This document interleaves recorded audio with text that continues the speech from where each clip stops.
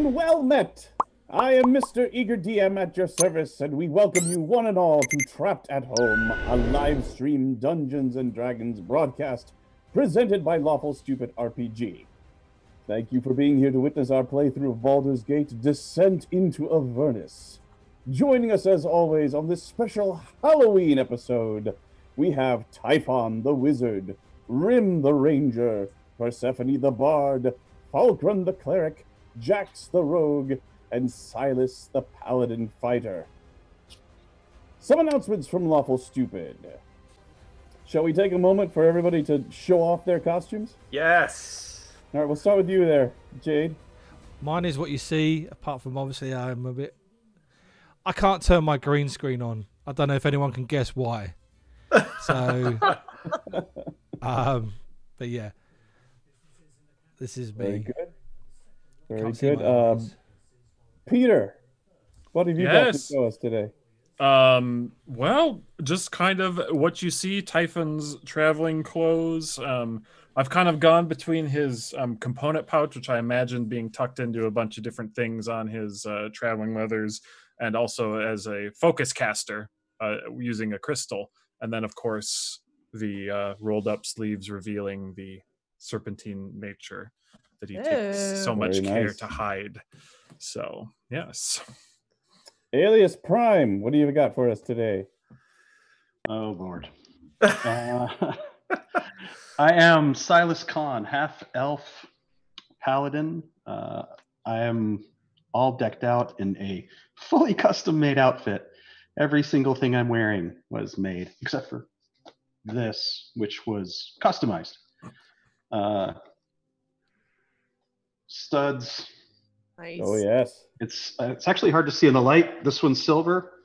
This one's bloodied. Yep. Nice. Start up. Very good. I've got a custom-made pendant. The symbol of Vandria. Very cool. Beautiful. And when I say custom-made, I mean paint. And if I can navigate it. Oh, ho, ho, ho. Nice. Oh my gosh. With reach. Very Yeah, nice. clearly. Iranian, the moon-touched glaive that gives me reach, and boy does it. Awesome. Very nice. Fantastic there, Alias. Islin, I should mention that we normally have Rhimb the Ranger, but Rhimb the Ranger is currently inhabited by Islin the Rogue Warlock. That is correct. But we're going with, since she's still in his body, I decided to do him instead of the drow female because I'm too hairy to be in drag. I speak from experience. These gloves are made from duct tape. I cannot type in them, so everything I'll do will be a little bit slower tonight. And the mask was purchased, but if it gets too cumbersome, I am also decked out in silver paint. I'm so jealous. Nice. I can't do that. I will be washing this out of my chest hair for the next 2 months. Yeah. What else are we doing? You know? Right, that's legit. That's legit. And then this is actually a Harry Potter cloak that I am repurposing. Falkrunn, would you care to show us your lovely locks? Yeah. So I got my dwarven braids going on here. We've got, let's see, I've got my shield with the holy symbol of Ilmater. I've got Quietus right there for you, singing true. And then see, I've got one hammer, and then of course I've got Steve, or how I imagine Steve to be, always at my back there. And then the most important feature of all is my drinking mug. So there it is. Fantastic. I noticed you got a backpack on the back for me as well. Oh yeah, I've also got my jackpack. Yes. Jack. It's even green. It's even green. It's so easy. Persephone? But true to form, there's probably no food in it. No. Oh no, not even a little bit. Yeah, No pasta. no pasta. Persephone, what can we see? Well, I have my studded leather armor and, you know, just the classic Shakespeare actor shirt. I have I do have a cloak of Dimension Door on, but it's stuck under my office wheeled chair. Hold on. There we go. There we go. Very nice. So that's ready to get used today. Have my loot ready to go. And also my dagger, which no matter how fancy a sword Sean gives me, will somehow continue to try and outperform. I hate that dagger. Very cool. Well, unless you haven't already guessed, I am Lulu the Holophant. In all of her sparkly, circusy joy. But you know what? I think it will be too difficult to continue the game wearing this mask. So I'm going to go ahead and take this off before I continue. Hey! I had a sudden feeling. I thought, I bet he's got something underneath that. I knew it. There we are. That's a little better. Oh, wow, everything's so much brighter. Did anybody suggest that? Someone clip that. I hope so. Yes, I'm sure it was somebody else's idea, and I just stole it. But anyway, my friends, it is time. I extend my hand, inviting you to step with me into fantasy. Release your hold on that which you know to be true, and let imagination rule for the next few hours. Last time, Conscript Group 14 said goodbye to the fallen city of Elturel, leaving behind Grand Duke Ravengard and Rhea Mantlemorn, their companion through many adventures. With a literal leap of faith, they plunged from the floating city and, with the help of magic, floated away and down onto the surface of Avernus, the first layer of the Nine Hells. Following the directions of Lulu the Holophant, they made their way toward the distant hill known as Fort Knucklebone. As they traveled, the oppressive heat and the malevolent power of Avernus bore down upon them. They passed through a large drift field of bones and fought off two juggernauts made of dozens of skeletons.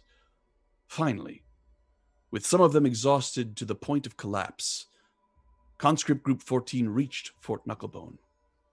Within its walls of twisted metal, bones, and trash, they met Mad Maggie and her crew of strange and vicious miscreants.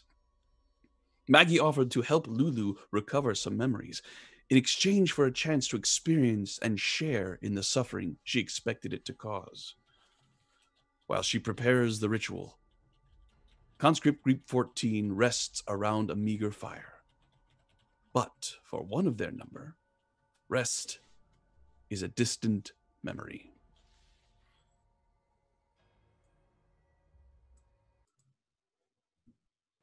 Rhimb. You lie in a cavern made of dark iron, garnished with reddish streaks of corrosion. You've lost track of what is real and what is a dream. In here, it doesn't seem to matter. There's a snarl from the cavern entrance, and you can see two figures silhouetted against a wildly reeling maelstrom of silent lightning and black clouds. One is in the shape of a hulking feline, fur bristling and muscles clenched to pounce. The other is a humanoid form fumbling with a bow and arrow.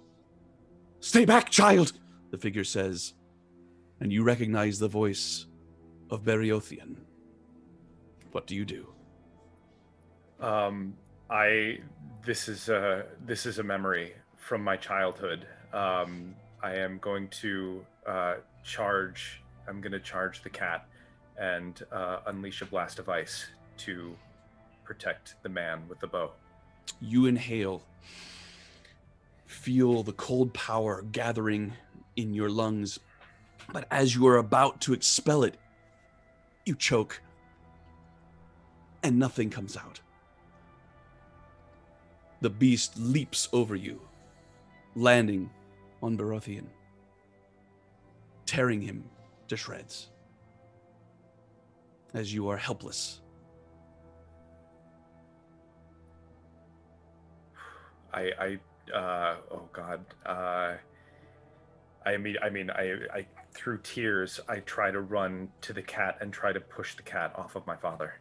You move towards the cat, and immediately the scene changes yet again.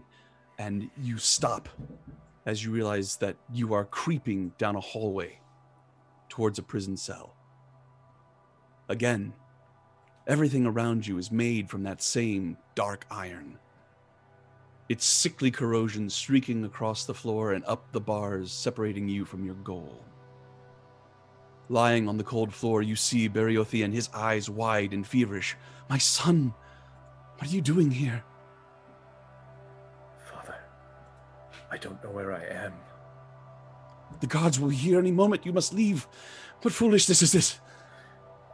He's going to immediately try to break the bars that have his father trapped.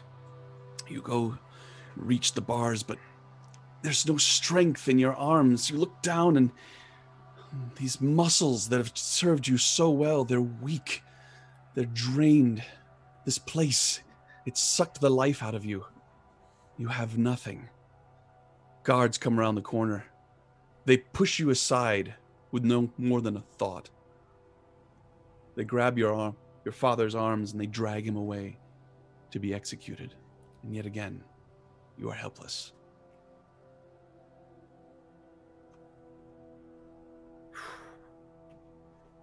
Rhimb is trying to keep track of the passage of time. He's not sure what is real and what is not real, but with every vision that he has, he makes a claw mark into his scales to try to keep track of how long he's been trapped. You look down at your scales to make a claw mark, and all you see is claw marks. Claw mark after claw mark after claw mark. Dozens. Tens of dozens. You barely have room for another mark. You are standing in a room with a single bed and simple furnishings. Once again, everything around you, even the pitcher and cup on a nearby table, is made from black, horrible, pulsating iron. You could see the red power moving through it like striations in marble. On the bed, his face a horrible grimace of pain, lies Beriothean. He reaches up for you.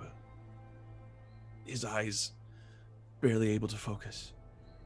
I wish I had never left Thalista. This is my memory of his actual passing, and I run to him to hold him. As you touch him, he crumbles away like dusty ash. Stepping towards you in this darkness is a robed form with a long beard. With each step, the metal at his feet shrieks and moves away, white hot and molten. As it cools, it takes on a dark silver sheen that gleams with an inner light. The figure reaches out a hand to you. It is Papa Tarragon. Hello again, Rhimb. How fare you this day? Please, end my suffering. I cannot endure these visions any longer. Your soul is trapped in a horrible place of torment. I can restore you, as I have restored you many times. But the torment will continue. You will endure it over and over. I can deliver you from this. Once again, I offer you the chance. Come with me to my castle on the slopes of Mount Celestia. Will you take me up on this offer? Or will you once again continue your fight? Are my friends still struggling for the soul of Elturel? They do. They struggle for Elturel and more. Is there a chance that I may aid them once again. Of course, Rhimb.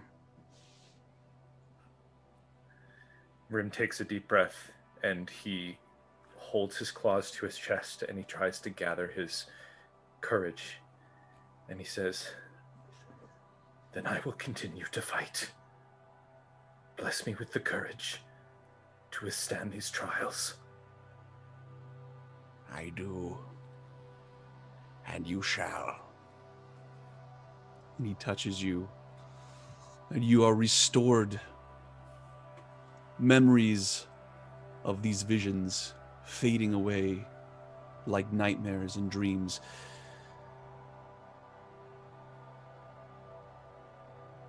You lie in a cavern made of dark iron, garnished with reddish streaks of corrosion. You've lost track of what is real and what is a dream. In here, it doesn't seem to matter. As the cycle continues, we will leave Rhimb to his suffering within the soul coin.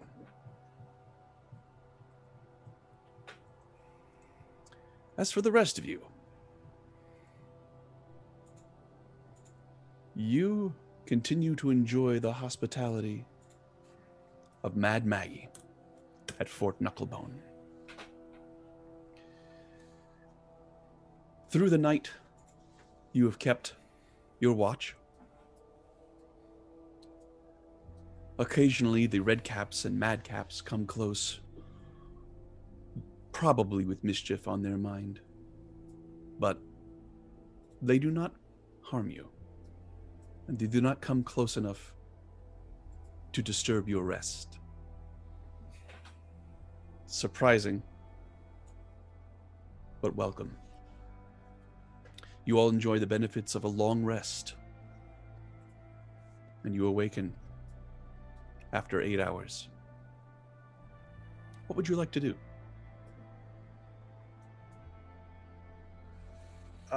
I wanted to ask quick, Sean, as Eastland, when the Madcaps were kind of mocking Mickey, Mickey is walking like he's in pain. Yeah, he walks with a limp, very pronounced limp indeed.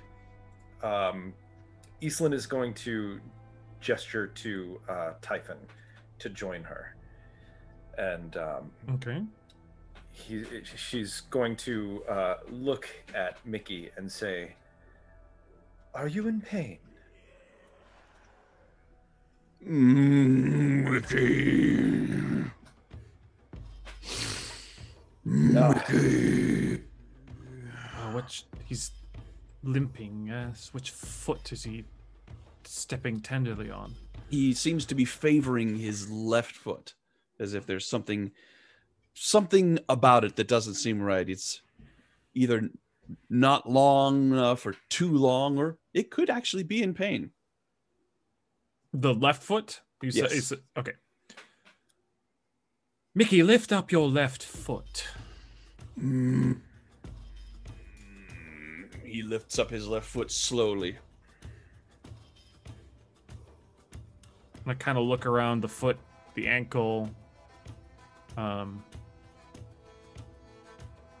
Make a medicine check. Okay.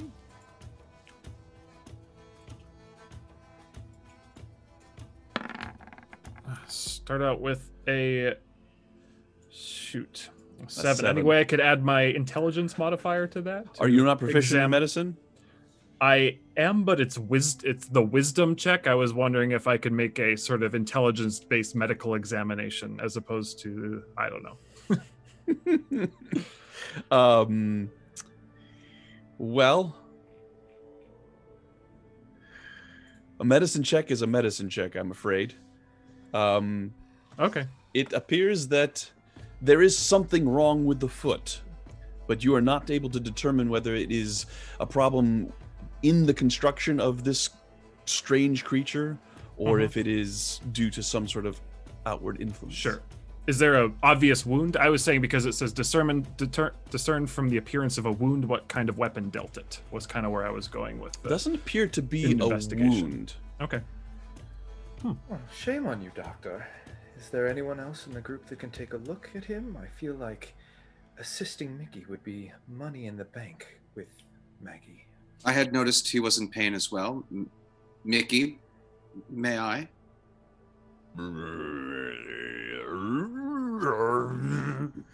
He takes Not a couple familiar limping with this steps towards you.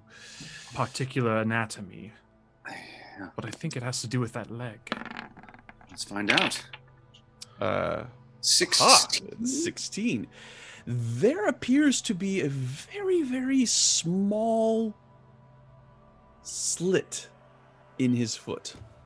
It's difficult to see. It's sort of disguised by some thick pachyderm-like skin that it makes up this limb that is... and within one of the folds of the skin, there is a little small sliver of bone. Oh. Looks like a splinter. This does not appear to be part of the creature's construction. Something that is...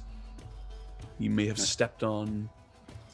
Mickey, you have a sliver in your leg. I'm going to remove it. All right, it's going to hurt, but it's going to be... it'll make you feel better. All right? So... Make a persuasion check.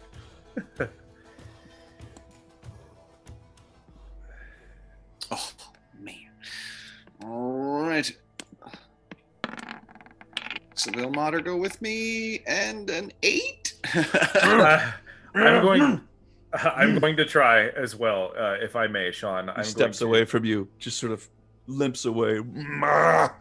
I'm going to grab him by the shoulders and look at his eyes. She's holding on to him and say, "This will ease your suffering. You will not have to deal with the madcaps anymore." Make a persuasion check at disadvantage. Oh, okay. Unless somebody wants to help you. Somebody help me. I can't use the help, but well, okay, that works. I was going to say, can I use a sleight of hand to sort of... I was going to say, can I? I was going to ask if I that's could. true. If I could have Jax. Well, it's like Jax, get the sliver out of his leg. Actually, that's a better idea. Because I've got a good sleight of hand. I can try it. Somebody distract him. I will aid easily. Yeah. Amazing. Still a 16 with a Not natural 1 on the die. I'm sorry. What? That's Look at a insane. 16 on a natural one. Unreal. Yeah. Was I able to Easily aid has her? So as long as somebody's able to successfully distract Mickey, that is definitely good enough for her to yank the bit of bone out of his foot. So who will distract him? Mickey, look at me. Look at me. Look at me. Look No. Look at her. Look at her. Look. Hey, Look at her. hey, hey. Who is the biggest? Who is the biggest boy here? Are you the biggest boy? Who's the You biggest? see the wheels beginning to turn.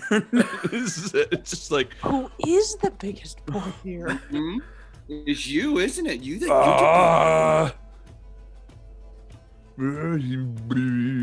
boy. And with that, whoa, he yells out, and it echoes throughout Fort Knucklebone. But he turns around and tries to swipe into Eastland, but you're able to get out of the way. And he... Isn't that better?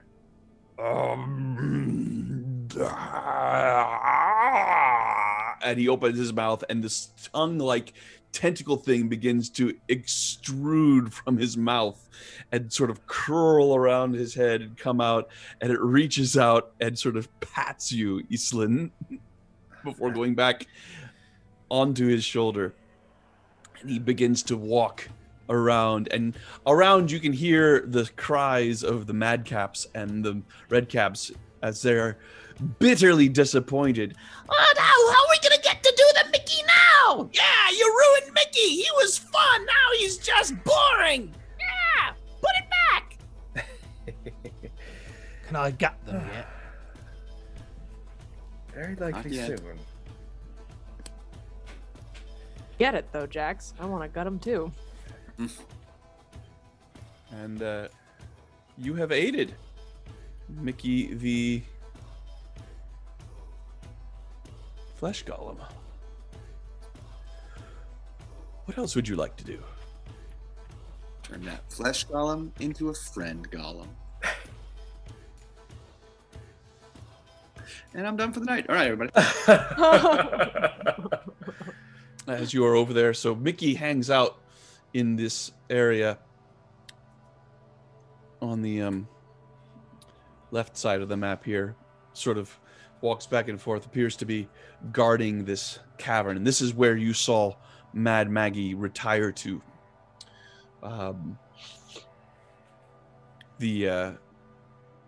The green flaming skull that you saw went into this small hut over here. This is the hut that has the jars of pickled things. And the rest of these appear to be just spare tents and such. There are spare parts sort of scattered around, a couple of crates of useless odds and ends. They don't appear to get much use, probably because nobody here really needs to sleep.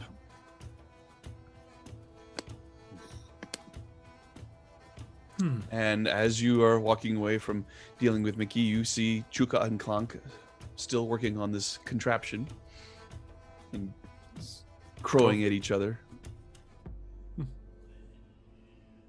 What's Go the over contraption? see what they're working on. Yeah. It is a four-wheeled buggy-like device. It's got horns and such sticking out of it, and in the back it has a strange sort of device that looks like it's meant to hold something. It's like an aperture with a chain hanging down from it.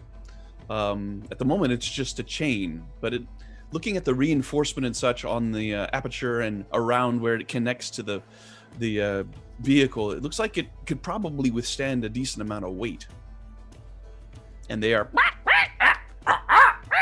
just crowing back and forth at each other. It looks like Klonk is the one who does most of the work in the inside, and Chuka's at the bottom, sort of dancing from one foot, pointing at things and making squawking noises. Does this thing work? Can you travel with it? Or is it pulled by something? That's a question, all right.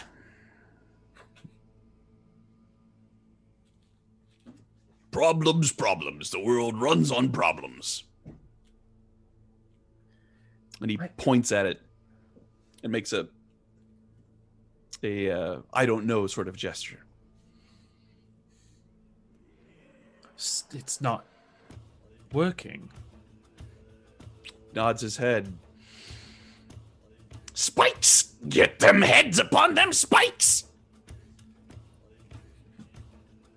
Well, not in this condition, I imagine not. Problems. The world runs on problems. It's fascinating.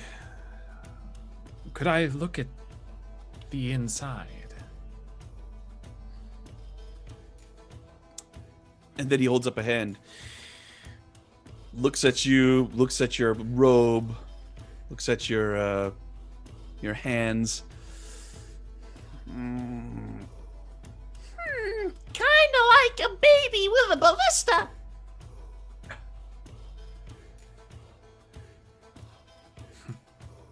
Well, even toddlers have their toys, right? Maybe I can just look a little. He makes a go right ahead gesture. And the larger one looks down at you, stands up, and points at himself. The one over there is named Chuka. Hello, Chuka. Mind if I have a look inside this thing? I am fascinated to know what makes these things go. That's a question, all right. And he steps back, lets you look down. So, as you look at this, you see it as a combination of things mechanical. You see a few things that look like they have runes scraped on them that might be of magical origin. Mm-hmm. Tubes, tanks, gears, levers. There seems to be a place for one person to sit and have some cover, and a couple other places that people can sort of hang around. And it looks like this aperture on the back actually has a place for somebody to sit and work it as if it is a maybe like a weapon on a ship. But you are able to examine it if you wish. I would like, yes, I would like to. So, Arcana or Investigation, your choice. Okay. Betty picks Arcana. They're the same for me, believe it or not. Oh. But I'm going. Is anybody else hanging out here with Typhon, looking at this? I'm standing in the back and just making sure that the bird creatures don't change their mind and attack him. But I have no skill in either of those, so I'm just going to watch from a distance. Can I sit on it? I'm going to use my inspiration for this. Oh, very good.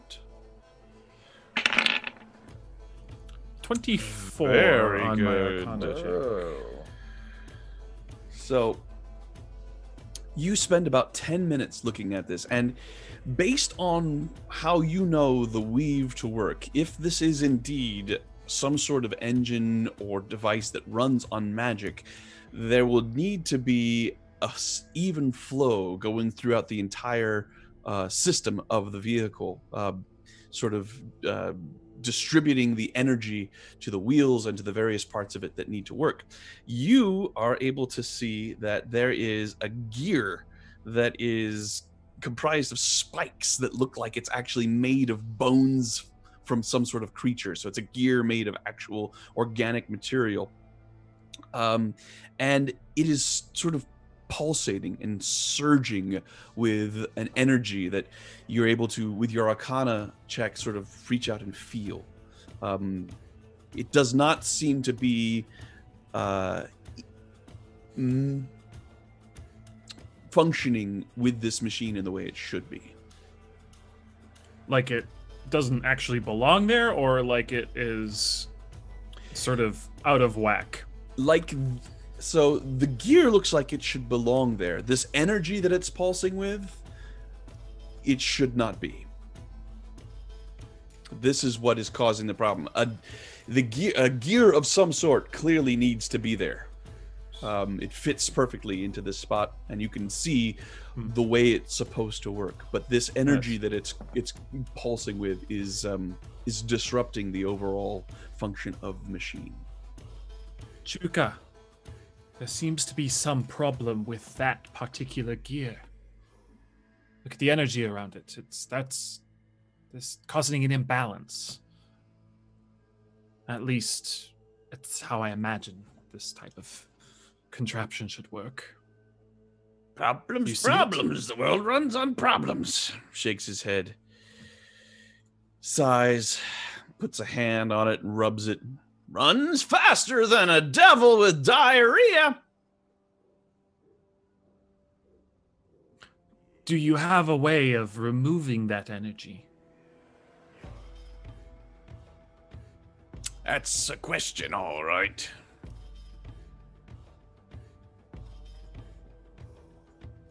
Would you like me to try? Few souls get to experience my gratitude.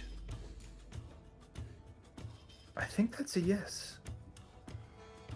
That's the clearest answer he's given. Now you're friends with Mad Maggie, yes, or can't keep the boss waiting. Indeed. We would be, well, let's put it this way. There's something that we need as well. I'd be more than happy to take care of this for you, but there's something specific we are looking for.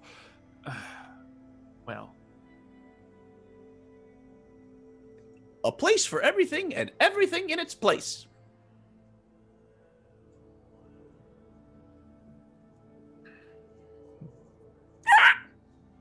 Would fixing this be worth a soul coin? What a deal! He raises an eyebrow and then he points at the machine, and you can see there's a little slot next to what you assume to be the steering mechanism for this machine. And the soul coin that you've seen looks like it's just the right width to fit within this slot. He points at it. I do believe that's how this machine is powered, dear. Keep an eye on Jax. Why? Shall I have a look inside to see if there's one in there? Probably not, but I just... Oh. Well... Can I ride on it yet? The way I understand this, and the reason I looked for you in panic is because I believe if you inserted that coin, we would be using Rhimb's soul as fuel. I would never do that, and I haven't got it anymore. Right. Well, we can never really be sure of that, can we? Now, fine. For a soul coin, make the machine work again. They look at each other.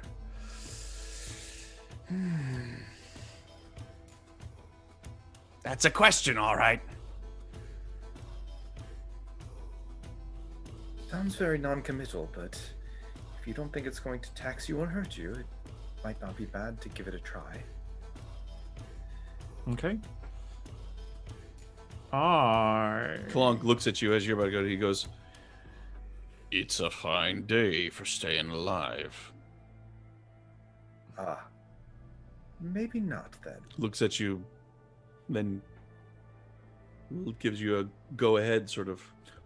Do I feel like Dispel Magic would work on this to nullify the... Make an Arcana check. Okay. 14. 14. It is magic. It's difficult to know how powerful it is since it doesn't seem to be based in any kind of a spell, but it's possible. All right. I will expend a spell slot to do so. I'll try it. All right, Dispel Magic has been cast. You cast it upon this piece, and you watch as the disruptive energy sputters and winks out. And as you step back, Klonk looks at it and bangs on it with his fist, and there's a and it's a sort of a rumbling sort of growling sound, but on top of it you can hear the sound of something in horrible pain. Just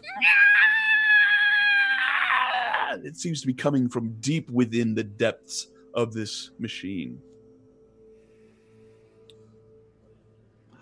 What a deal! What a deal! What a deal! Few souls get to experience my gratitude. Clean up time! Clean up time! And Chuka and Klonk are dancing back and forth, and they come and they sort of grab you by your shoulders and they bob the heads up and down. They're very happy. I go first. Kinda like a baby with a ballista. Iselin is smiling, but she's still kind of keeping her distance from the birds. They seem to be willing to let you try, Jax. Oh, yeah. Yeah.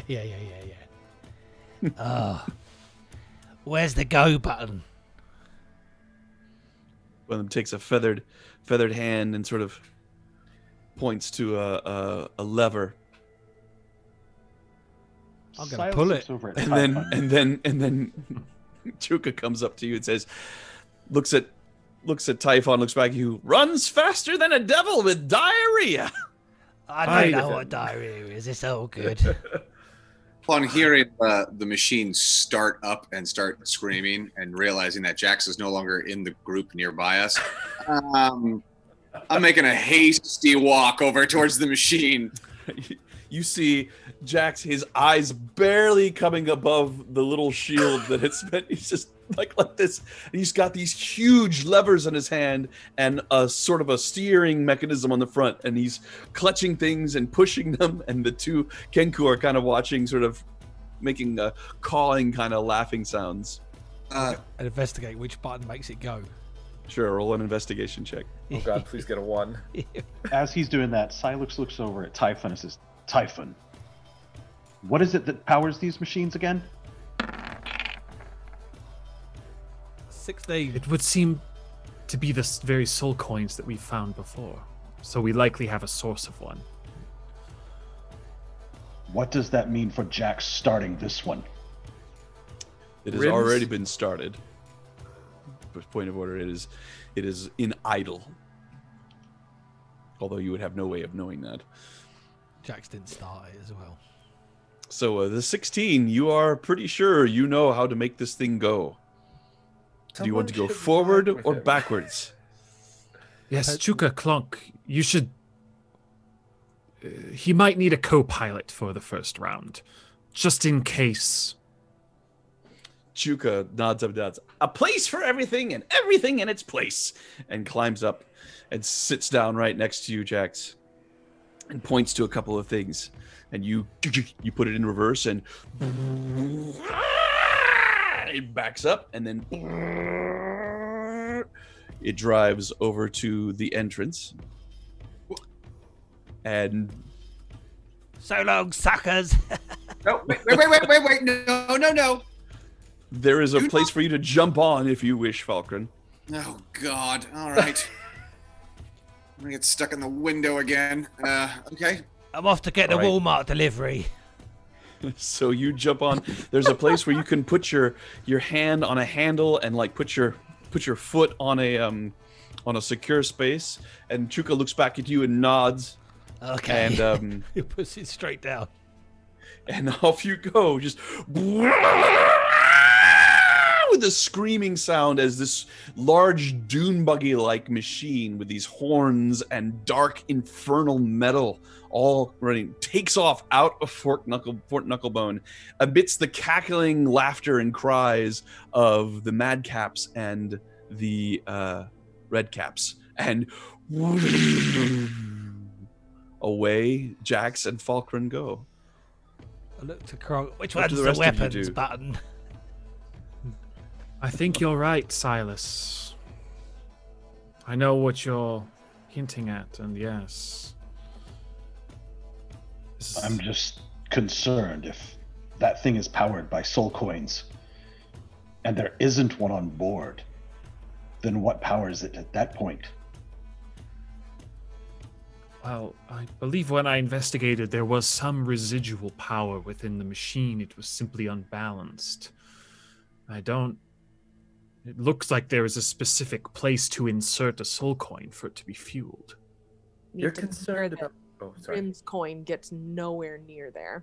It is safely in my pack. Yeah, I wanted to be Have sure you checked it recently? Is it? I look in the bag, but I have put it in a compartment that if Jax wanted to try to take it out again, it would be very difficult. It's under things, it's tucked behind things. Can you check anyway? But I will look. I will look to verify it is there where you left it. I have not received any instructions to the contrary. So there is no reason why it would not be where you left it. And I have made Isn't that right, Jax? Is it the right I've made one, it clear to the goblin that inserting this particular coin would most certainly destroy Rhimb's soul forever.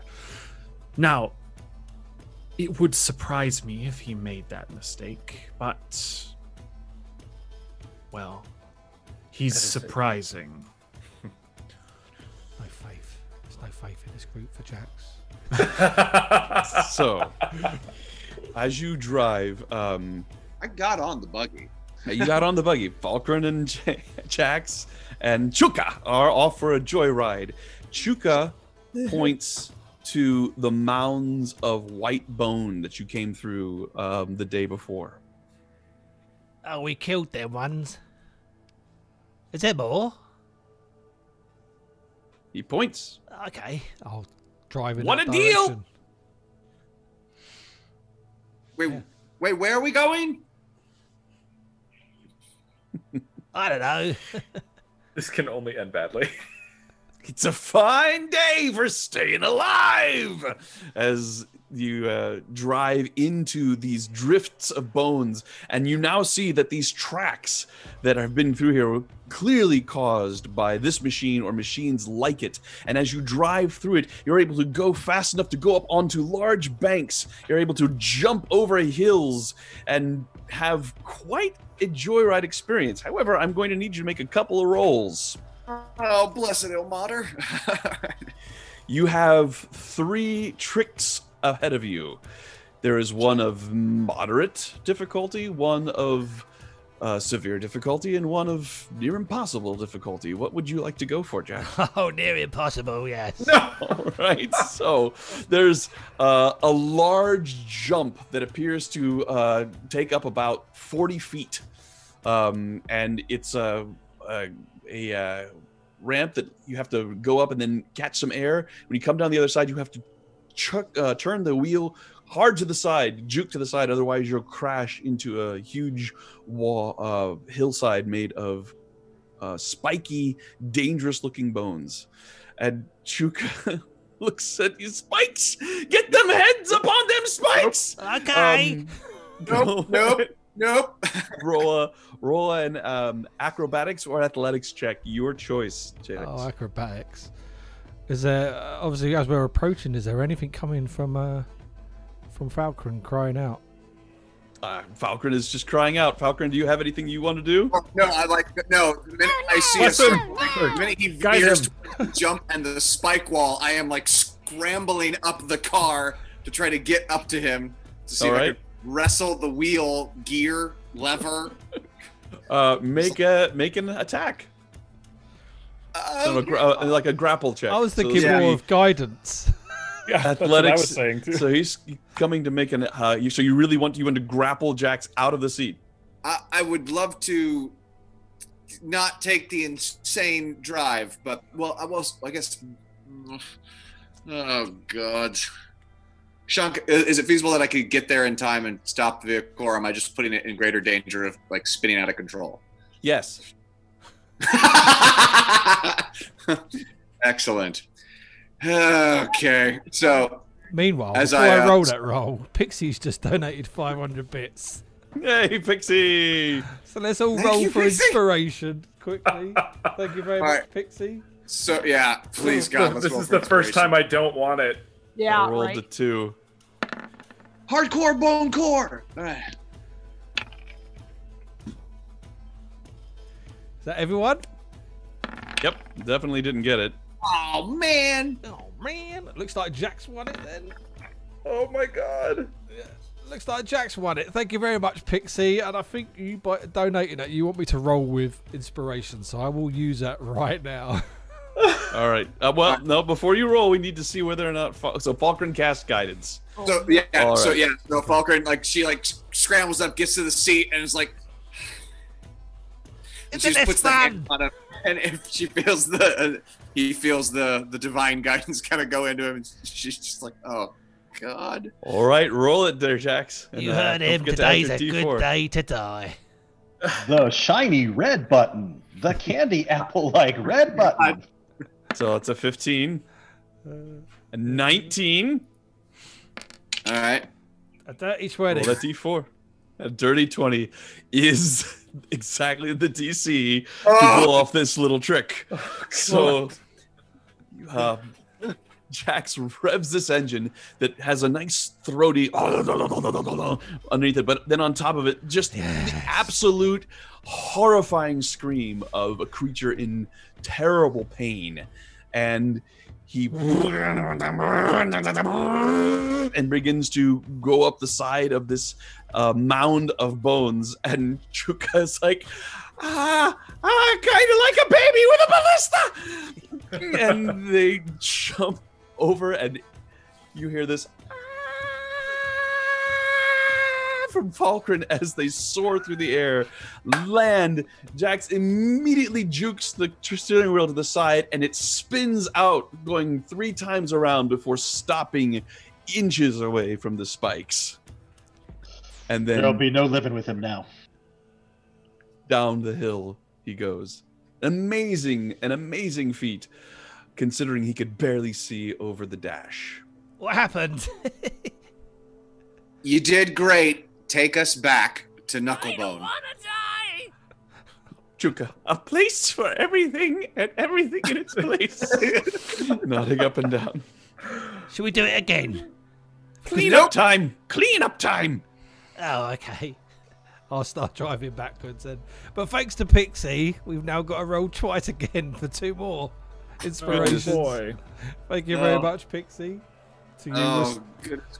Thank you, Pixie. We couldn't do this without you, Pixie. Yeah, no, literally, we could not Pixie's have done this. basically Jax's babysitter with this. Persephone is winning so far. Falkrunn! Falkrunn wins the first one. Thank you very much. Congratulations. So we need to roll we get one to more roll time, again? guys, yeah? Oh, I had 2 rolls, Oh, you've done twice, yeah? but 10 was my second one. Ooh, It was- 17 looks good. Whoop. Oh no. Looking good. Oh, no. Man, I've got the same luck with getting these rules as I do with keeping a goddess. Jeez. Looks like Is it's that me? The DM that Is wins that it. me? Yeah, DM wins it. Thank you, Pixie. Oh no. Oh, no. No. Halloween That face thing. looks It's a so good episode to have inspiration. Wait, what? Why? Why is it? Oh dear. Alrighty. What would the rest of you like to do while you have seen your cleric and your goblin zip out the front door in this machine? I have no idea.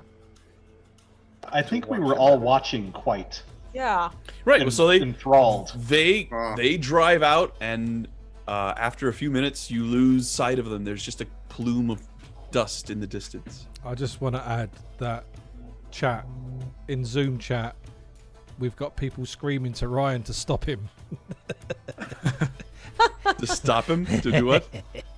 Is that what? Okay. Was, I couldn't, for some reason, I couldn't see any of the. I saw that the chats were coming up, but I couldn't find where people were actually speaking.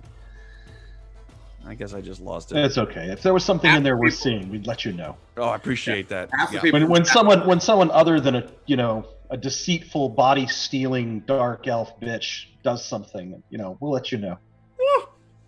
Yeah, I like how half the That was people my in chat- shot for the night. That's how I really feel.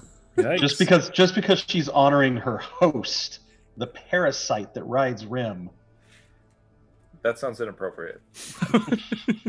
Let me There's see a those joke hands. in there with Rhimb and ride. There's Oh, a joke dear. somewhere in there. But I'm not This going to stream touch is it. for 18 and up, just in case we didn't mention that. Yeah, right. Well, it is now. So, again, is there anything anybody else wishes to do? Perhaps pray. Silas, The minutes drag into sets of minutes, which drags into an hour. No sign of Jackson, Falkrunn, and Chuka. I'm pressing buttons to see if it's got any weapons. Silas, in your opinion, to destroy an evil being on behalf of another evil being, is it a net positive for the balance you seek? I don't care about balance. Demons kill demons every day. Devils kill devils every night. It does nothing to advance the cause of good. Interesting. There will always be another villain waiting to stand up, Typhon. Wasn't it your job to knock them back down? Isn't that what you're It's not charged exactly with? my job, Typhon, but I will do it. Fine. I'm not destructive, Typhon. I don't want to kill everything I see. I'm not something that... I'm not trying to run around smiting first and asking questions later. I simply have loyalty to friends that have shown loyalty to me. I see. My question is, well, more about how we're going to survive this and accomplish what we need to, and what you would be willing to do, or where you would draw the line in exercising your martial prowess, or liberally, or should I say, carefully applying the might of your goddess when the situation deems. I'm not going to strike Islin down for no reason, if you're concerned about her. I simply want to get... You speak of lines. I draw straight lines. We want to go from point A to point B. Whatever will get us there, Typhon. Very good. I appreciate this reasoning. And you're right, I am concerned for her, but that is not what I was asking about. I don't want to feed Goblin to the machines either. Neither was that. But we might have another opportunity to curry favor with one of the closer servants of Mad Maggie. But it simply requires the vanquishing of what seems to be a very evil, destructive being. Yes. So, if currying favors from Mad Maggie perhaps gets us what we need, is that a straight enough line for you? I would just ask you, Typhon, whatever it is that you do personally, keep safe yourself. At any moment, there's at least one demon that could show up that would be very aggressive on taking something from me. Currying favor is one thing, Typhon. Please don't make any deals. I don't want to lose you.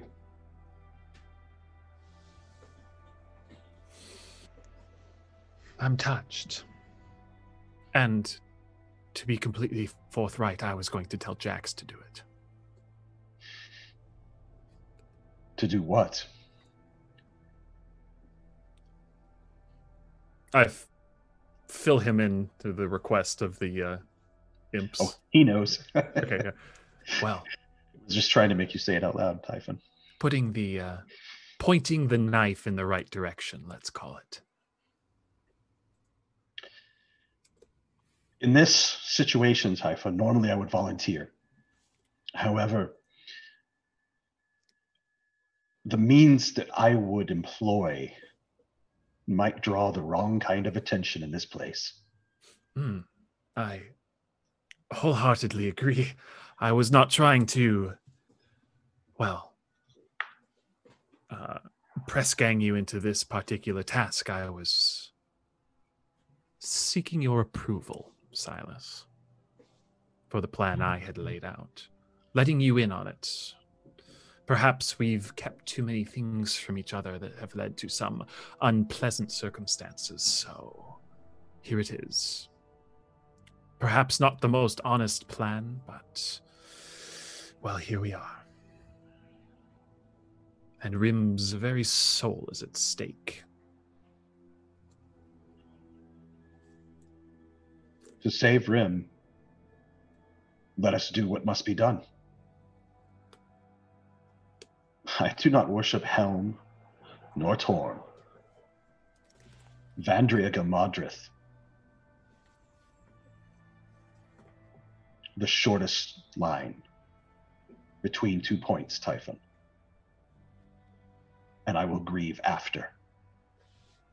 This is the way of Vandria.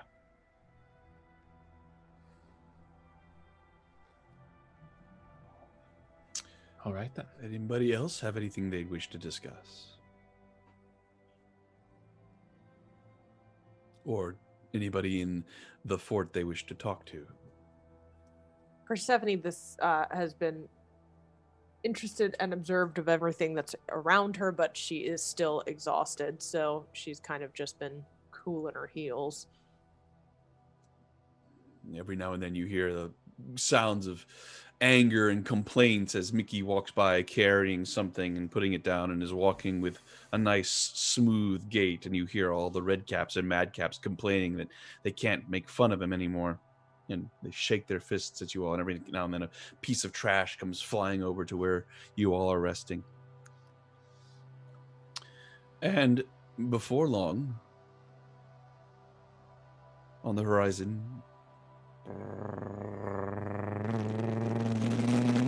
Oh my god. you see Jax and Chuka and Falkrunn returning on the contraption with a loud sort of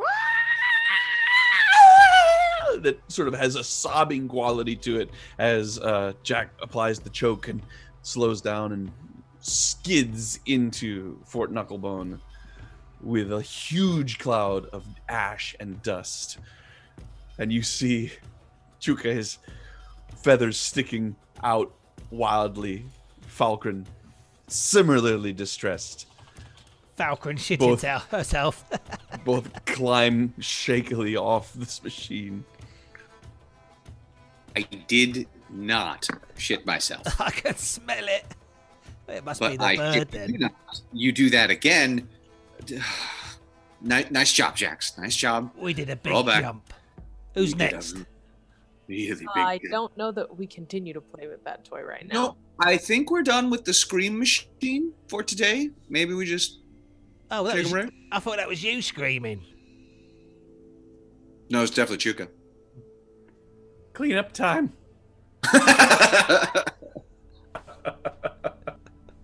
Jax, I have an idea that's going to be even more fun than this. Oh, okay. I think you should listen to Typhon, Jax. I think you want to hear what he has to say. Oh, I said okay. Kind of try to look around, and I don't know if Eastland's here or not, but ask her to kind of keep an eye out too, so we're not overheard. I didn't hear anybody having any specific plans, so you can have anybody nearby Yeah. that you wish to have.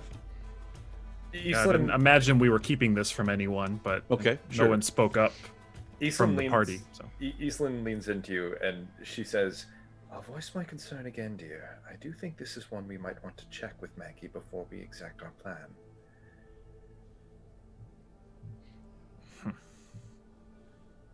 If you want to go through with it, I will trust you, but those are imps, not ravens.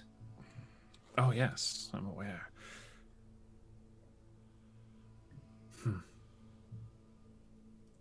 But when she came out, they were on her shoulders, right? Yes, they were on her shoulders as ravens, and you saw them fly over to you all and then take the form of ravens, of imps.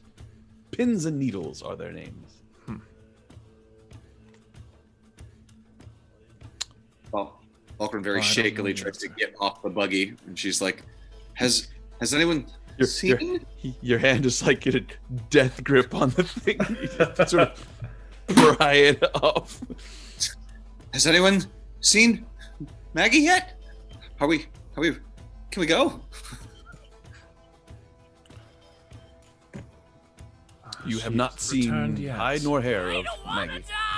So, Great. oh my gosh, Pixie again too. Yeah, Oh, do you want to do it now? unreal. Goodness.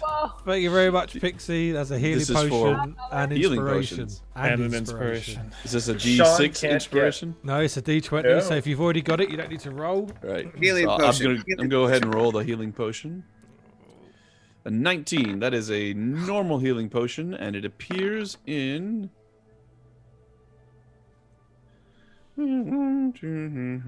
Feels in Falkrunn's pack. Huzzah! Looks That's like good. Typhon won the D20 inspiration. Thank you very much, Thank you, Pixie. And she needs to go to sleep, so Sleep have well, a good sleep, Pixie. Pixie. Yes. Thank you very much for the bits. Good. night. Pixie's going to sleep. Excellent. Excellent. I mean, Now she sleep well, see Pixie. what the DM does with all that inspiration to us. Sleep well, Pixie. See you later. So, over the course of time we've been here, does it seem like these seem just sort of like I don't know, kind of a rabble of It is mad very caps and much red a caps. rabble. It is very much a rebel. And make an insight check. Okay. It's kind of leading towards the expendability of any particular mad or red cap. There are it's quite a few of them. It would be difficult to. You would assume that if many of them were to be killed, that they would be noticeable, but a few, maybe not. And they don't seem to be taking very good care of each other. You have seen several fights. Some of them have gotten pretty intense, and the wounds sustained have been beyond just normal scuffles. You've seen some daggers come out. You've seen some missing digits, some cut ears. It's very possible, but that these creatures are in the habit of murdering one another on a fairly regular basis. However, Wazik is this one up here with the blue dot. looking for it. Oh, there. Okay. And with a 10 insight, you are able to see that he travels with a group of these creatures that are nearby him on a fairly regular basis, and he sort of goes around. It's difficult to see what his duties might be, or what any of their duties might be. They're just sort of here. You see them climbing in and amongst the trash and detritus of the walls. Every now and then you see them moving the ballista. They're kind of making sure everything keeps moving. They're just a presence, sort of crawling all over it like ants. You assume that they're doing chores, but it is difficult to see them doing anything more than just crawling, squabbling, and delighting in the suffering of others.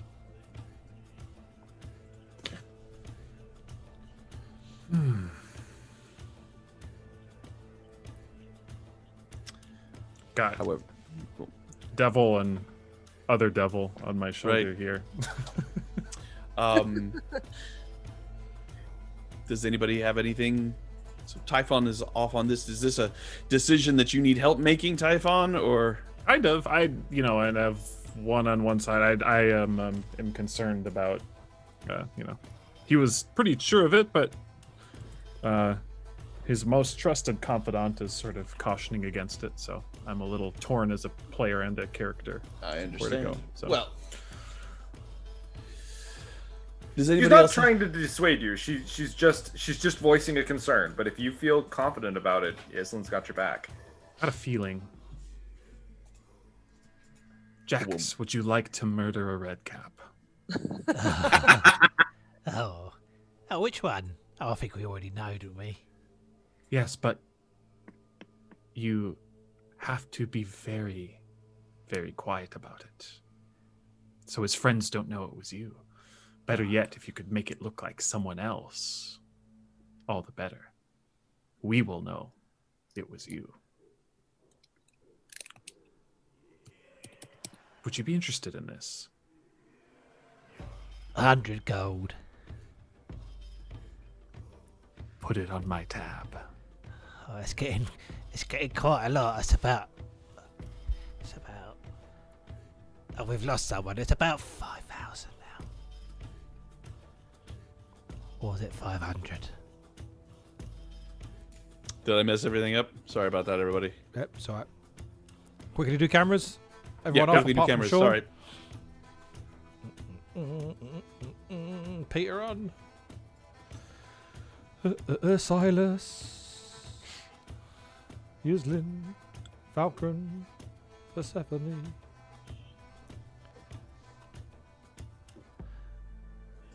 I think you're up to about 500 gold now, aren't you? Most likely. Sure, there's a lot of people in Elturel going to owe us quite a lot of money when we get back up, so you can be assured I'll be able to pay it forward. Oh, of course. Of course. All right. Shall I go and do it now? Murder on the mind. How will this take place? That's up to you. I'll leave it to your expertise. If there's something I could help you with. You know. Invisibility, perhaps, though just know it is going to drop once you stab. Would a distraction be in order? Perhaps, but it may draw everything together. My only thought is if he gets to a place where he's alone. I think that's the only way it's going to work. And if that's not the case, I don't think it's worth the risk. Or Wouldn't it also be possible to start a fight with him at the center? Now that would be interesting. You mean point them against one another? 1 dead madcap, 5 dead madcaps. What's the difference? Well, too many dead madcaps might be noticeable, is my thought. Sure, but if the fight starts among themselves, as long as we're not implicated. While they're discussing this, Jax, what do you do? I'm just obviously listening, but I'm just watching. I'm watching Wazik. I'm watching his movements, where he goes. He seems to be pretty in one place for the moment. He is up there with another red cap and a madcap, and they are busy sort of sighting this ballista up there, moving it back and forth, pointing it at the horizon. I really don't know. I don't have any ideas here, friends. So have all three of them got their backs to me or something at the moment? So at the moment, I'm going to say that you are down on the ground. If you will see here, and here, and various places along the fingers of this hill, there are ladders that lead up to the top of it. Looks like some sort of plateau on the top of it, where there are various you can see some ballista on the very end of the fingers, and then further back towards the knuckles of Fort Knucklebone there are some large trebuchets.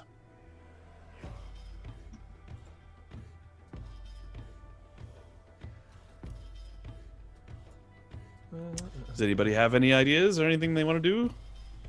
Well, I could easily create a distraction for you, but as Typhon says, that might not be what you want. We've got loads of them on the front as well, haven't we? I'm inexperienced in the nuance of this. Why doesn't Jax just walk up and do it? Could be we're overthinking it. Are there any red caps down on the ground? Or like all the red caps where they pass through the down, as I said, they're all over. This is where there are always some. There are sometimes some in the yard. There are always some on the walls, and there are always some at the very bottom, at the very ends of the fingers. There are always some manning the trebuchet. But then within that, you have seen them absolutely everywhere. They've been inside every building. They have been on every square foot of the yard. Every now and then, Chuka and Clonk squawk, and another one like gets kicked out from where they're working on the machine. Would we be able to find? You said they're inside every build. They've been inside every building, but are they? So would we be able to get inside one of these tents or something? Sure. By ourselves? The tents. Yes, the tents seem to be relatively unused. other than the fact that every now and then one of these creatures sort of crawls through or walks through and squabbles, fighting, picking stuff up, putting stuff down, adding stuff, taking stuff. Hey, Mickey. Come over here. Come over here.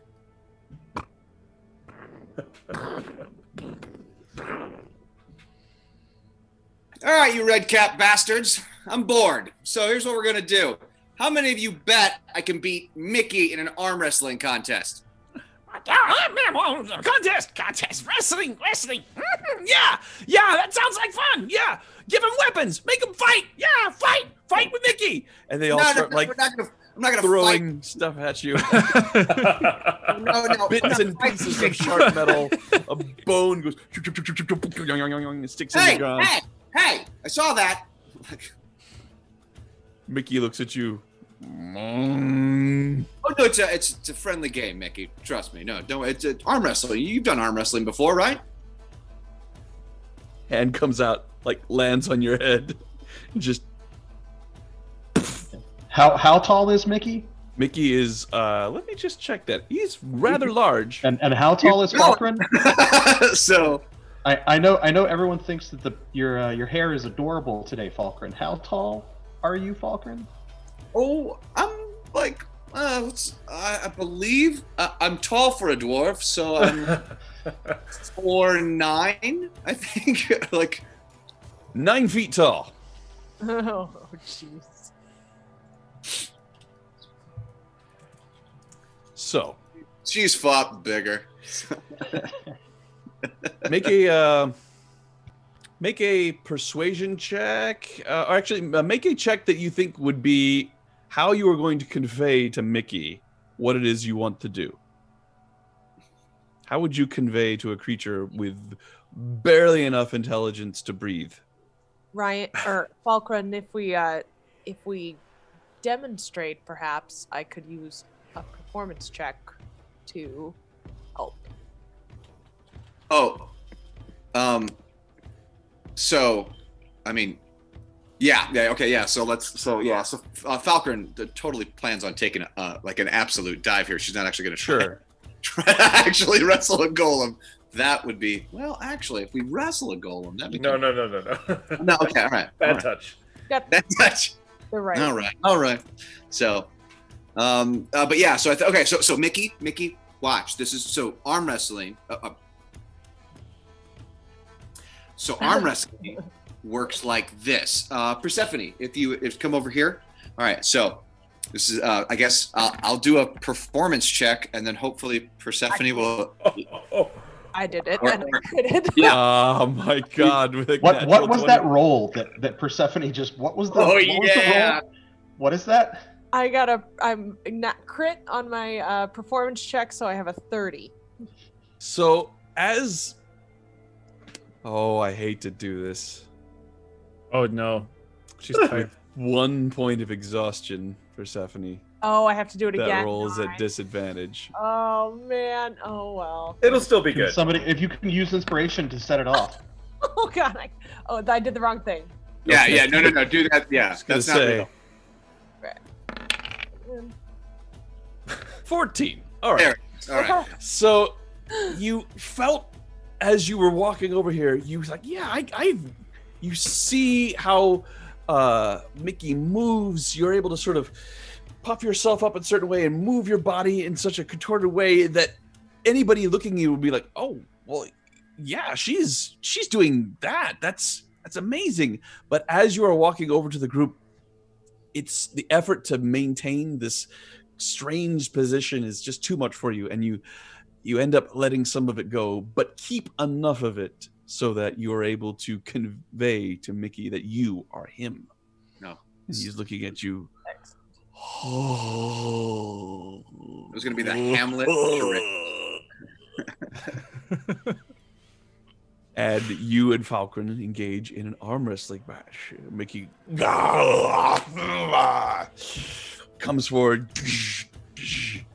and puts his hand out. And by this time, This is you've our got distraction. quite a crowd of madcaps and redcaps. Some of them like crawling all over each other, like pulling down hats and like, yeah, kill her, Mickey, yeah, kill her, yeah. They're just like throwing stuff at him. He's like, ah. Where is Wazik? So there is a distraction. Where is Wazik currently? Is he still in Wazik Yeah. is still So in this place here. I think we should lure him into a tent. Well, One's empty. Jax, Eason, tell him we're torturing someone in this tent. just Jax, quickly, we can wait in there. Just quickly. What am I doing? I'm telling Wazik. No, before you do that, Jax is looking if any of the redcaps have left their position by the ballistas. Oh yeah. Yeah. They have. Yes, some of the ballista are not manned. Which one? Let's see. So where do you think this fight's going to be taking place? Maybe right here in the middle. Yeah. So we'll go ahead and put Mickey there with Falkrunn and Persephone. Oh, there's two of me. I'm alive. How are there two of you? I couldn't move my one token, so I put myself onto the map, and then I realized Which one can you move? The southern one. Take yourself out of the gate. Yeah. There you go. Okay, so I've And got I'm rid going of to the be extra doing one. crowd control. If anyone gets a little bit too close, if anybody gets a little bit too rowdy, if anybody throws a D battery and hits Falkrunn, I'm on that person. So I'm not going to move them all right now, but I'm going to say that the two main ballista right now are completely unmanned. And the one over on the side here also, this bottom right-hand side, is also unmanned. Now, this is a theory that I've got. Obviously, they've left. If I snuck up there, turned the ballista around and shot Wazik with it, would I get my sneak damage plus everything? Are you proficient in ballista? Yeah. I mean, I've just been riding around on in a buggy. You know? It's too cool not to have it happen, Jax. I mean, if you hit it with a ballista, yes, you're going to get sneak attack damage. It's the short bow of siege weapons. So I mean, You attack from invisibility. If you hit sneak attack, yeah. I got an idea. Hit me with invisibility. Quick. I will do it. Jax goes invisible. I run up quietly. I Turn just it hope round. the knife is in the right direction. I will stealthily turn the ballista round. All right, make a stealth check. To get advantage from being invisible. Yes, he does. Oh, okay. Well, 19. Although the large thing moving would negate that. So we'll say just the straight roll. So the 19, you are able to slowly move it. You do not attract the attention of any of the red caps that are nearby. You are able to move it. As you are moving it, you realize that there is a bar in place to keep it from rotating beyond the scope of Can I disable covering that the bar? outside. However, it's something you think you could probably dismantle if I you will needed to. disable it then. All right, so sleight of hand. Actual 20. Hey! Oh, yes. Oh, there it is. Not only What's are you everyone so able happy about? What happened? Natural Crit. 20. 28. natural 20 for a 28. yeah. Oh. So not only are you able to move this bar in such a way so that you can get the full range of motion on the ballista, but you're able to rig it in such a way so that as it moves back, it'll snap back into place as if nothing happened. Cool. I will do that. I hope everyone appreciates they're about to see a sneak attack with a ballista. All right. So everyone is focusing on Mickey and Falkrunn. So Falkrunn, are you going to try to resist the strength of Mickey? For as long as you can. Come on, you got to put a show on. Yeah, I mean, yeah, I don't want to look like a wimp. So Fair enough. Falkrunn's she's dwarfish in her stubbornness. So yeah, that'll. So you reach out, you grab hands, and as you do, Mickey stretches, and two large bat-like wings unfold from like beneath its back flesh, just as they stretch out and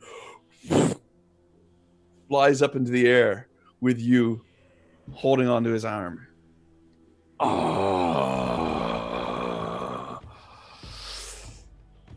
And is about to throw you down onto the ground. What would you like to do? Should have stretched. Close the door. Yeah. Okay, so you are grappled. This was a mutually entered grapple. So you are currently grappled. Okay. He is about to throw you down 10 feet onto the ground, and it will probably hurt. Oh yeah. I would like to. Oh God, Sean, what are you gonna? Can I make an athletics check to see, like, as he goes to try to throw me down, I want to put all of my weight, like, I want to grip his arm and then essentially try to like throw him, like pull him off of his center, since he's in the air. Since judo move. You want to do a judo move and try. Interesting. Like, judo throw him, so I land on him, or at least send him to the ground before me. So we will call this a shove attack. So make an athletics check, please. I'm going to do so with my inspiration. Very good. It's turned into pro wrestling real fast. Oh, yeah. I don't know if someone's going to want to Actually, based on the height discrepancy, I was thinking more of like, this is when children attack. I live this. How dare you? That's good. Oh my goodness. T4! Nice. So, Falkrunn, the clerical terror! so with skill checks, a natural 20 does not necessarily mean a guaranteed success the way it does with attack checks. So that is a natural 20 plus your skill modifier, which is 4. So 24, which beats the 23 that Mickey wrote. Oh my god. Wow. Oh my god. So the closeness of the rolls, I'm sure, makes it even more epic. Incredibly, as Mickey, this massive pulsating hunk of stitched together flesh, goes to throw you down to the ground, you maintain hold of the arm, and as you reach the end of the momentum, there's a yanking as Mickey falls out of balance, and you are able to wrap your legs around and clip one of his wings and push him down, and 2 of you fall, taking 3 points of bludgeoning damage. However, you land on top, with Mickey clearly defeated beneath you. Jax, roll your attack. Does anyone want to give me As inspiration? Falkrunn stands over Mickey, Yes. and the Mad Caps and the Red Caps are going crazy, wanting you to finish him. I have Finish him! Finish him! I will give Jax my inspiration for this, and Okay. knowing the plan, I'd like to have my imp go up next to him. So once he lands the attack and becomes visible, I can quickly cast invisibility again and deliver it through. Oh, to very me. good. All right. So it will look like it was just a crazy accident. Roll your attack. He's a Jax. blink goblin Jax, now? I'm going to leave it to you. How good, based on Jax's experiences, do you think he is with firing a ballista? Well, he fires a short bow regularly, so Quite different, though. yeah. He was able to pull off some really sick, like, steering and driving with a buggy that That's he true. just It's picked also up. It's also really close range. It's not like he has to arc Point and and click, account isn't for it? the That's drop true. of the. That's true. So I was just trying to Poison. think maybe it would be a straight roll because the disadvantage and advantage would even out. But that's a good point. I mean, it's literally just a couple dozen feet away. So go ahead and roll that with advantage there, Jax. No, obviously I haven't got a ballista as a weapon, so what shall I use? My needle? Or... Just make an attack roll and add your proficiency modifier. Okay, That'd be like a longbow attack, right? That'd Yeah. be just the yeah. I'm struggling Or to short press bow, whatever it buttons is. because of these bloody nails. 22 to hit. Well, 22, that's a hit.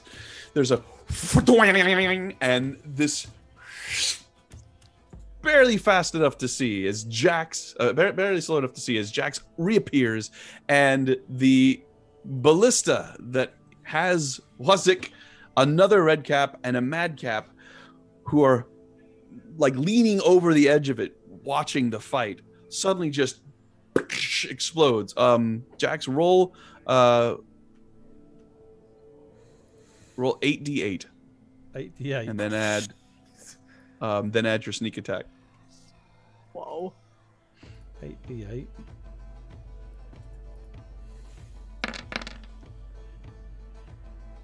Oh my god. Okay. 43. That's a really good one. Yep.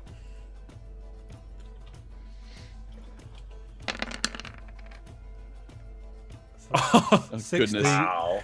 Has All it right, killed so- him? If it hasn't, I'll add Fury of the Small for another 7. That is 7.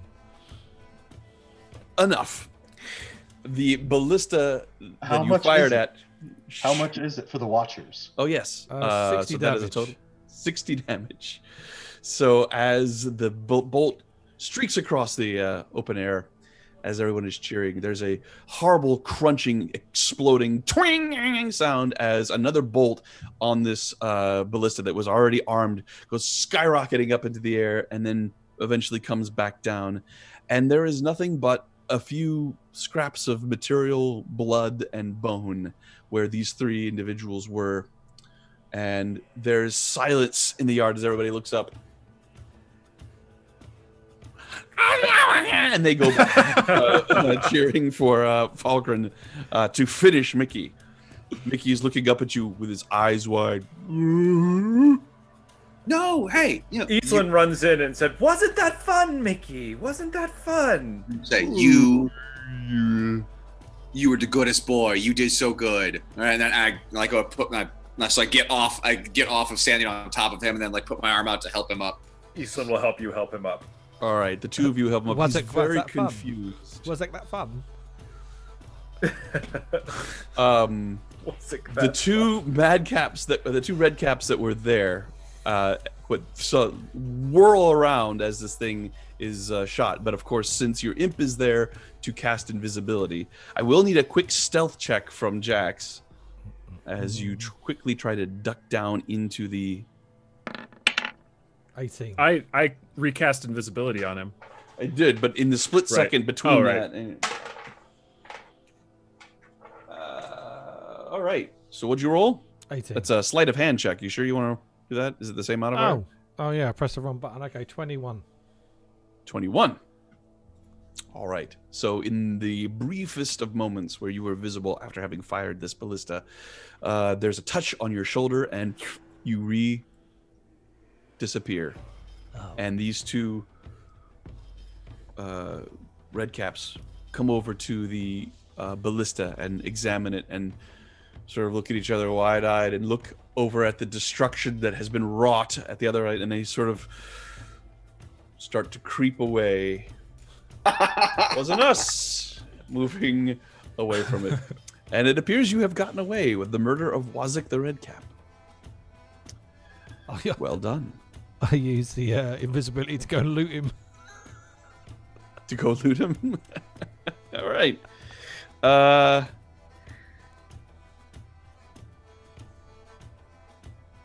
He has a bag on him that contains 3 pieces of gold and then an assortment of bizarre just bits and pieces of trash. There's a tooth, there's a spring-like thing, there's a couple of gears.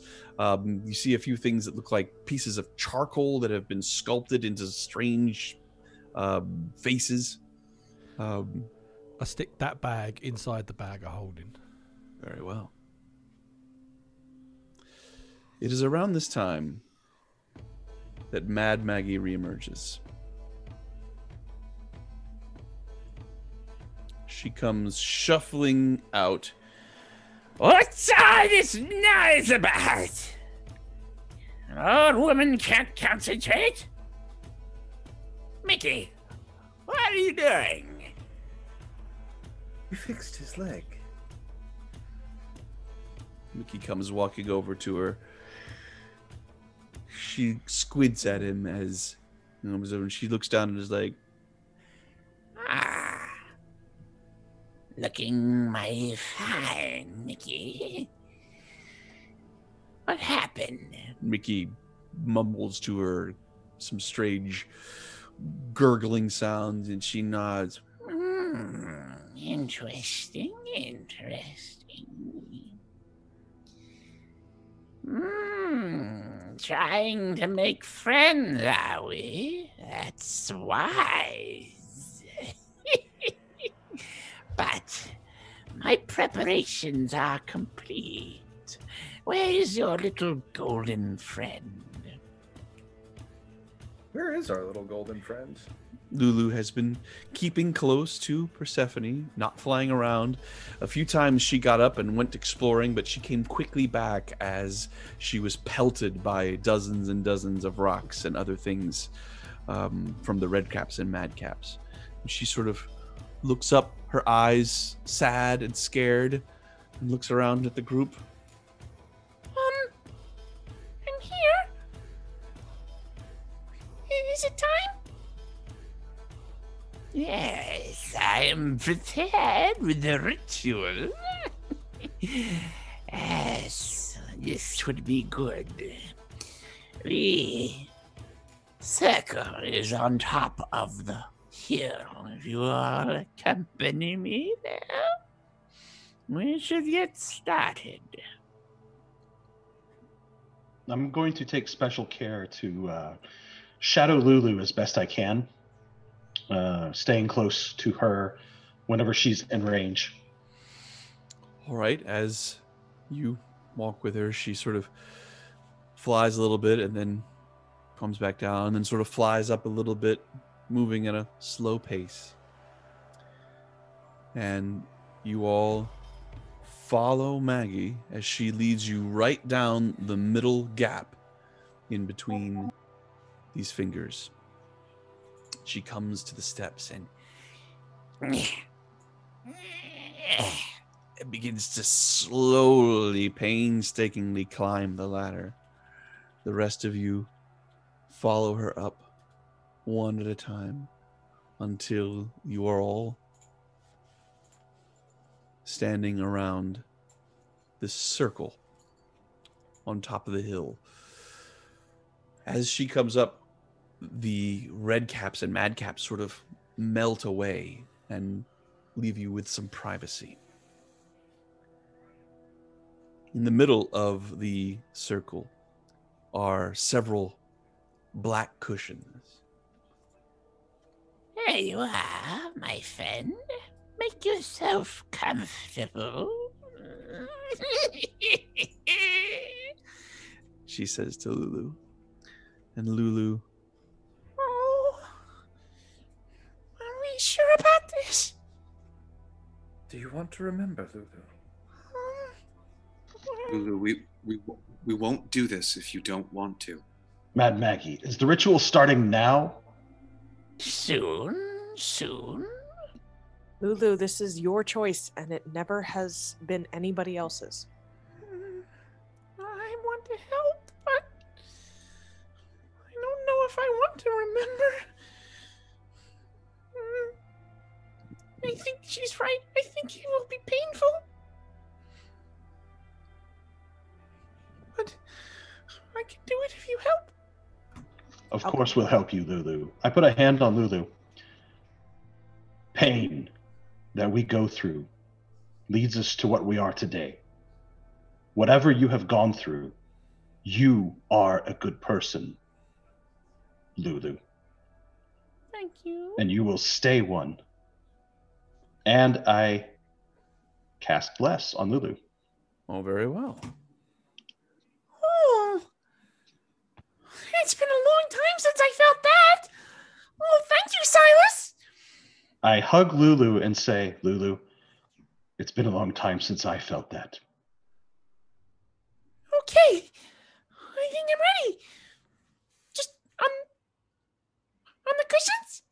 Yes, right on the cushions, dear. And Lulu goes and sort of does the little walk around a few times before nestling down onto these black cushions. Please, all of you, take yourselves a seat around the outsides of the circle. I couldn't stay in with her. Oh, no, we need you on the outside of the circle. We want to travel through her memories, not yours. All right.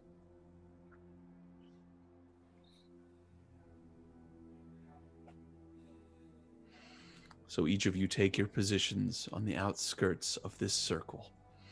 It seems to have been painted onto the rock with some sort of dark red substance. As you are gathering, Mad Maggie removes from somewhere around her stomach with a sort of a popping sound, a skull that looks like it was being kept in some sort of cavity that she had created with the slunching and slouching of her folds of flesh. And then from the other side, another, and she holds him out. I don't think my sisters will begrudge me using them for a little assistance. And she places one skull at one point on the circle and another skull at the other point of the circle, and they begin to sort of glow with a black smoke-like energy. Now, if you will all hold hands and close your eyes, I warn you, this will not be easy, and it is not free of danger.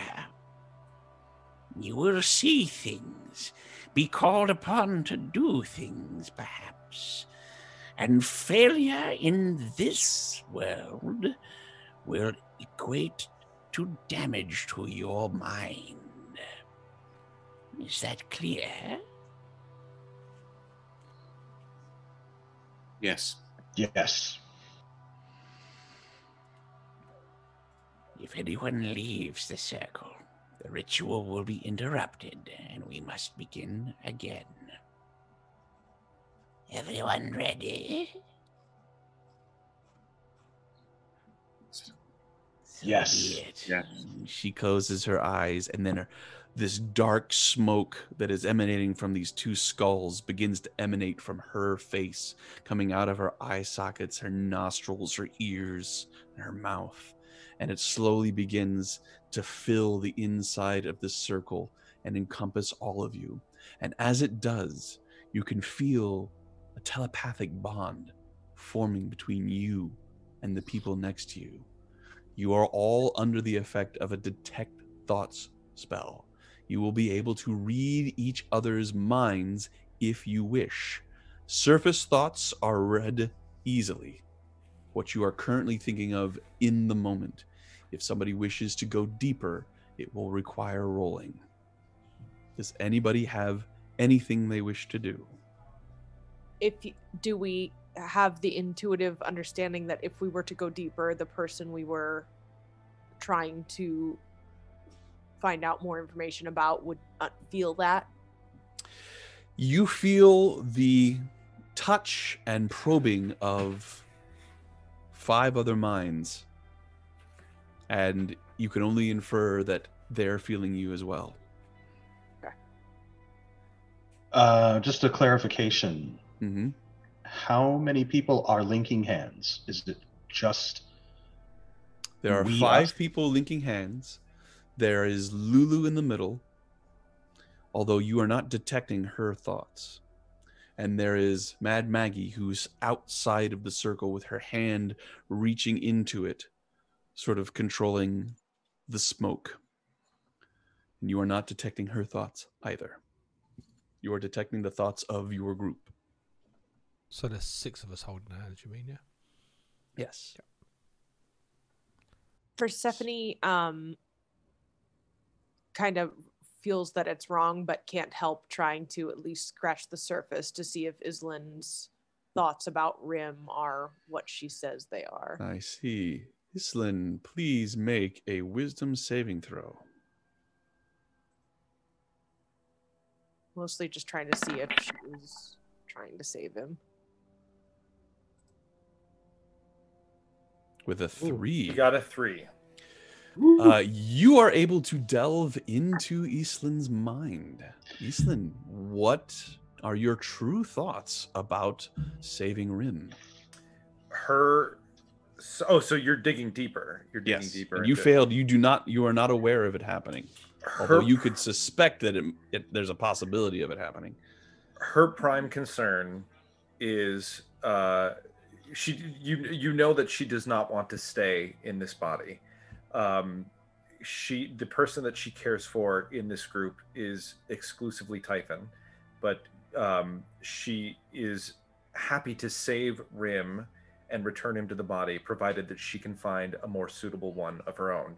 You know that she does not actively wish the destruction of his soul. Okay.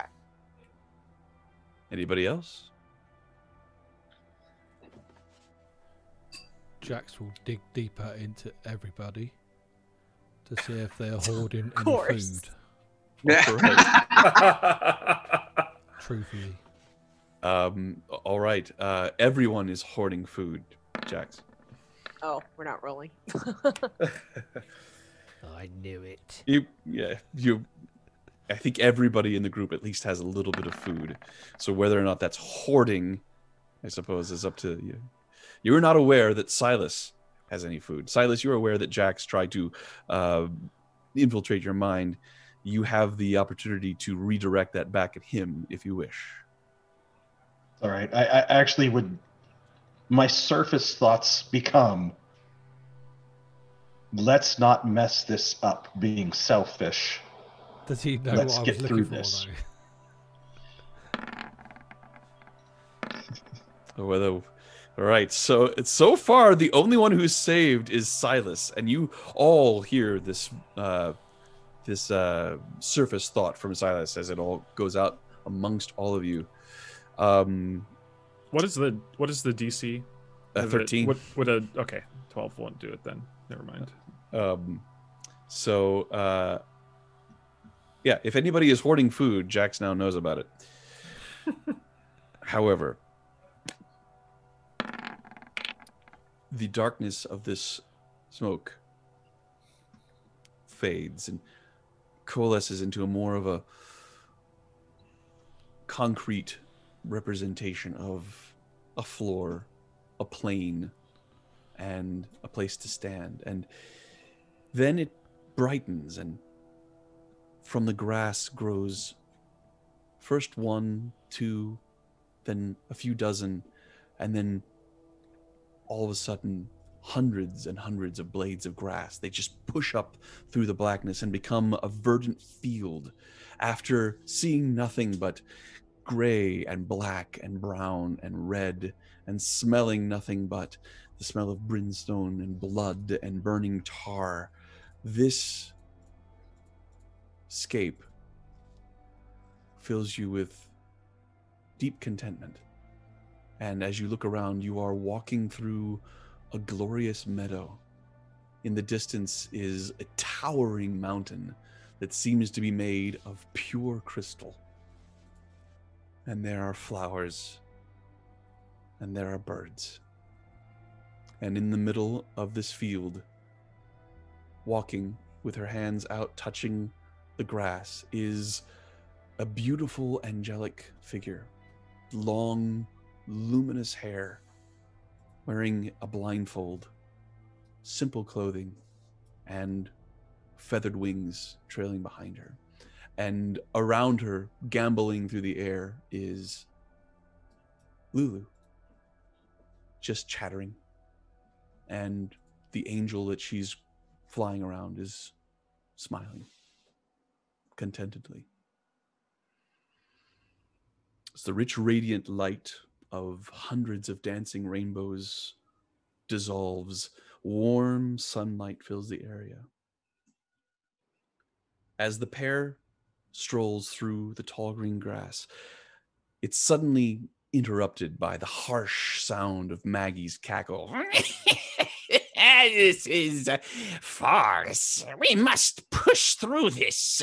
We must move past what she wants to see to what really is. Pretty though it may be.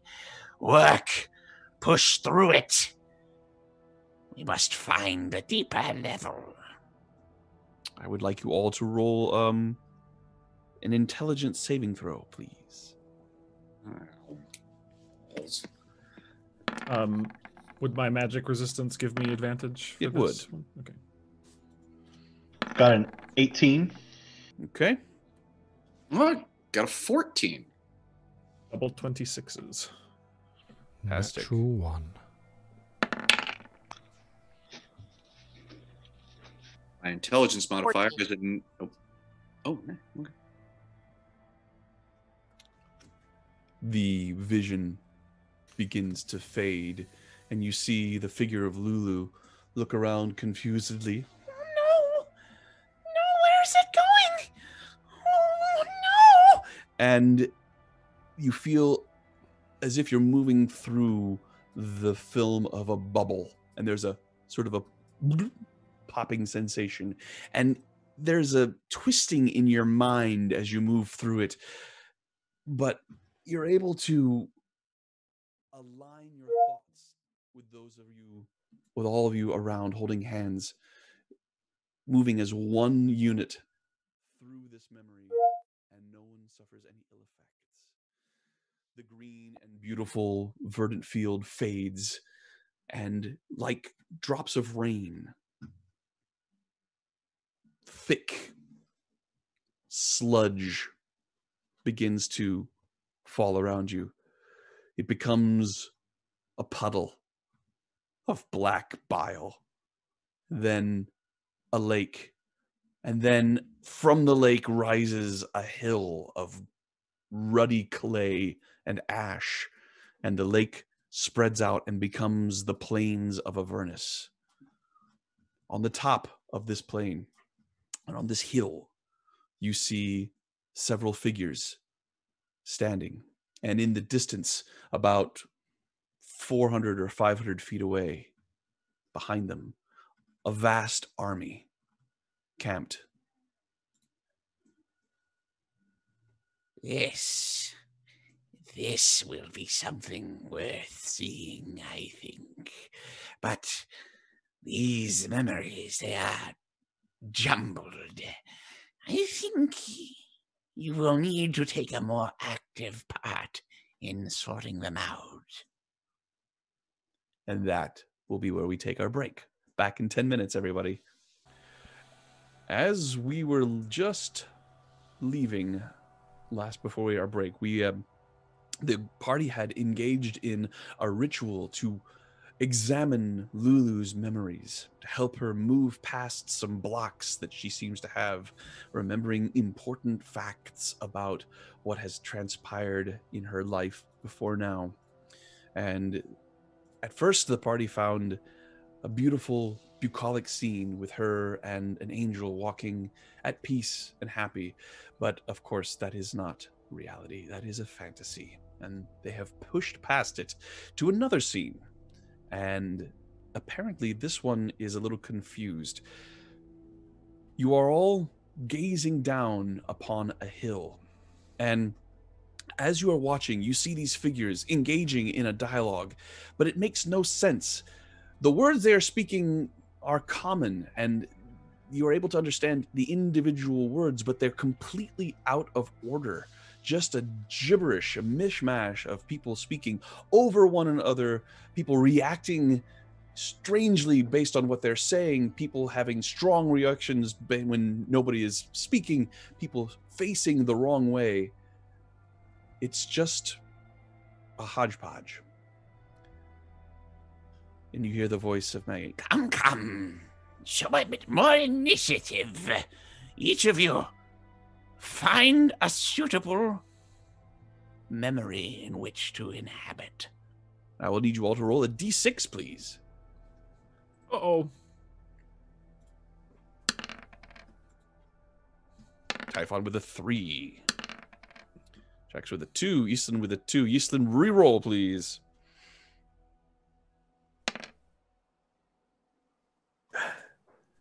5. 5. Excellent. And Silas, could you reroll that 1 again, please?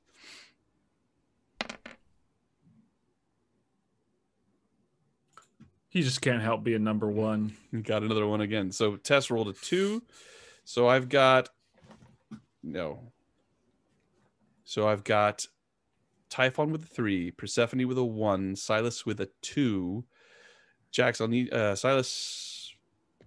All right, I think I've got it. Hold up what you've got. Yeah, no, I mean, as long as I've got 4 of you, the 5th one will be the last one, so I think we're good. All righty. Bear with me, my friends, while I DM, that is direct message, some information to our players. DM is DMing us. Indeed. Oh, goodness, the level. He can slide into my DMs anytime. Oh, goodness. Oh, my. Wow. Yikes. That went somewhere. It did. I'm a So paladin. let's see He looks like Zariel. I want to kill her, him, it. All right. I need see. to Love-hate find- relationship there. You get me. Snuggle smite relationship, yeah. Snuggle Love smite. smite relationship. I love that. Oh, God. All righty. All right. So it looks like that has gone through to Alias Prime for Silas. Okay, am I number 1? You are. All right. And I'm reading out loud, or am I? It will become clear, but not at the moment. Wait until everybody has gotten theirs. Okay. While you're Yeah, doing you'll that, have to does give me anybody- instruction. Goodness. Does anybody want to talk about the creation of their costumes while Sean is sending this Mine's quite information out? hard because I want to hear about your gloves. You have to show the gloves off. You gotta. I'm so sorry to interrupt. Persephone, could you tell me what your DM him. DM what you're doing? I can't DM find him. it here. Tess Elizabeth. Tess Elizabeth. Anyone watch the I forgot what Got network it. is on the show Evil? There's just one season of It's it out. so good. Ryan and I are binging it. It's Yeah. so Doesn't Jade look like whatever George. his name? George. What's it? George, yeah. You're right. You're totally right. Is George green Yep. and handsome You as got well? a good point. Super I handsome. know. Yeah, Oh, the so handsomest. Okay, now Lee, you've been complaining about them. I want to see them. Those fingernails. Let me see. Yes. No, Gorgeous. I've taken them off. Oh no! I couldn't, So do, hard to type. I couldn't do anything. I couldn't sort my mask out or anything.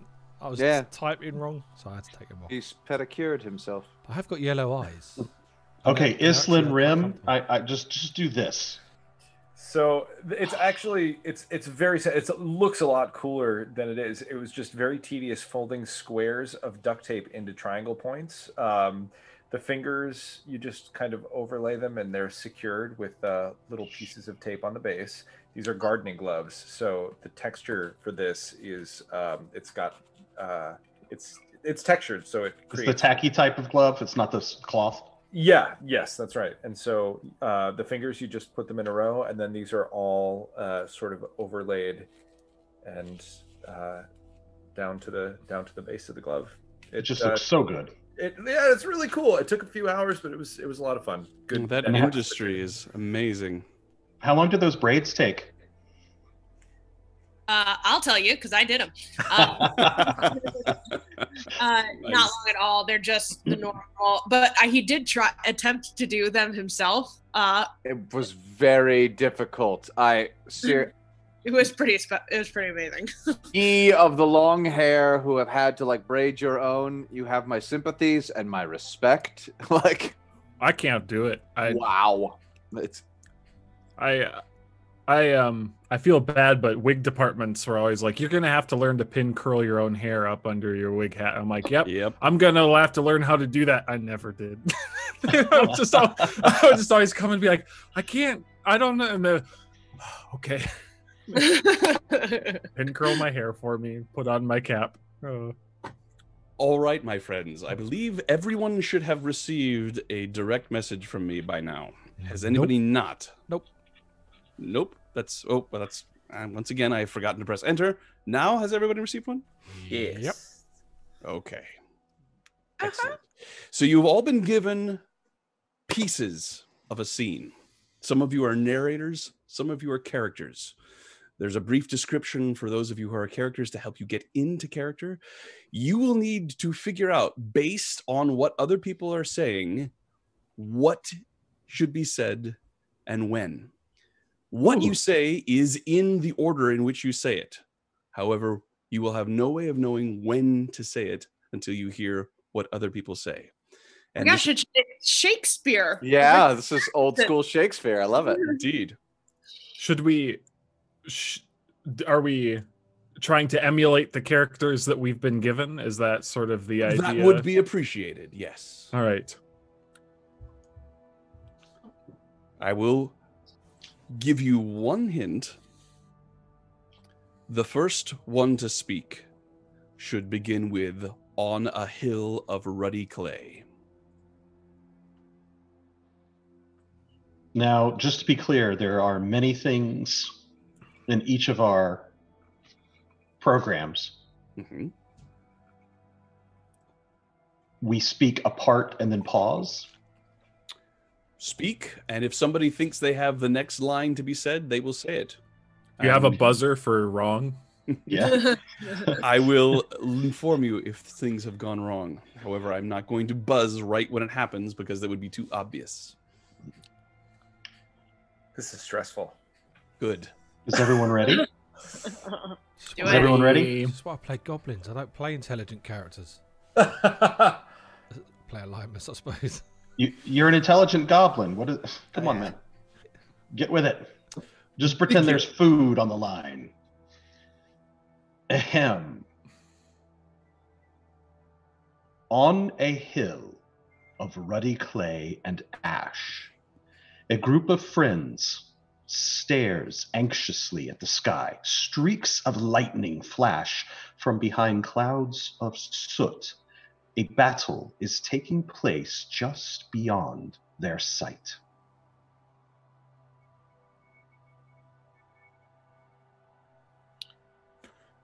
There is a blast of energy, and a booming clap of thunder rolls across the plains of Avernus, followed by a roar of anguish from a bestial throat. If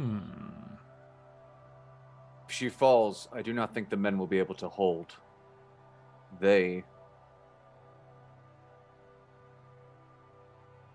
Well, I don't think I need to explain to you that you've already gone off the rails. Yep. I think So I didn't know where his narration necessarily ended. Well, that would be a useful thing to say. So when you have come to the end of your particular form of narration, hold up a hand or say, "I have finished." So I'll just raise my hand, and as I come, I tried to stop. Yeah, I was thinking maybe, but then it started again, and I'm a little bit I waited confused. and waited, yeah. Obviously, because I've got something, and then I've got 1 to 4. So Not all of you have the same amount. So we each have pieces of the puzzle, and we have to figure out when to speak. And the only one that we know for sure is that I speak first. Correct. So let's try yours again, I think. Absolutely. Am I saying the bit or the ones with the numbers? The ones with the numbers. Okay. The bit is there to give you context for your character. And the numbers are all in order, regardless of who it is. Correct. But it could be that I say 2 things, Typhon says 1. I say a third thing, Falkrunn says 1. But it goes in order for each of us. You'll have to listen to clues in the dialogue. Yep. So to speak next. Upon ceasing, I will simply clench, right? I think we're all clenching. So. Me too. Okay. Me too. Visual aids, people. Visual aids. I don't have a green and a red light. On a hill of ruddy clay and ash, a group of friends stares anxiously at the sky. Streaks of lightning flash for behind clouds of soot, a battle is taking place just beyond their sight. The tallest among them smashes his great club down in frustration, sending a small cloud of dust into the parched air as he growls. : Why in the nine hells would she fight him alone? It's not as if we hadn't already shared the risks. Why spare us this one? Is she winning at least? Olin, we must be patient and have faith. Lulu, are you certain? She sent me away. She made me promise to stay safe. She said I'm to lead you to her body if she oh, I should be with her. I'm so scared. There is a black... There, Snake Nose. She wouldn't want us to weep. All right, we'll stop there. There have been some missed things. We will go back to the tallest among them smashes his great club down in frustration. Frustration. The tallest among them smashes his great club down in frustration, sending a small cloud of dust into the parched air as he growls. Why in the nine hells would she fight him alone? It's not as if we hadn't already shared the risks. Why spare us this one? Is she winning at least? Enough, Olin. Enough, Jan. We must make haste. I saw a cohort of demons massing along the banks of the Styx. In her current state, Zariel will be unable to escape them. There is a blast of energy, and a booming clap of thunder rolls across the plain of Avernus, followed by a roar of anguish from a bestial throat. Stop. We will go back. We will go back to... Why spare us this one? Is she winning at least? Why spare us this one? Is she winning at least? That might be my part then. She has been gravely wounded, as is her opponent. The outcome will be decided soon. Not even creatures such as they can long sustain this level of ferocity.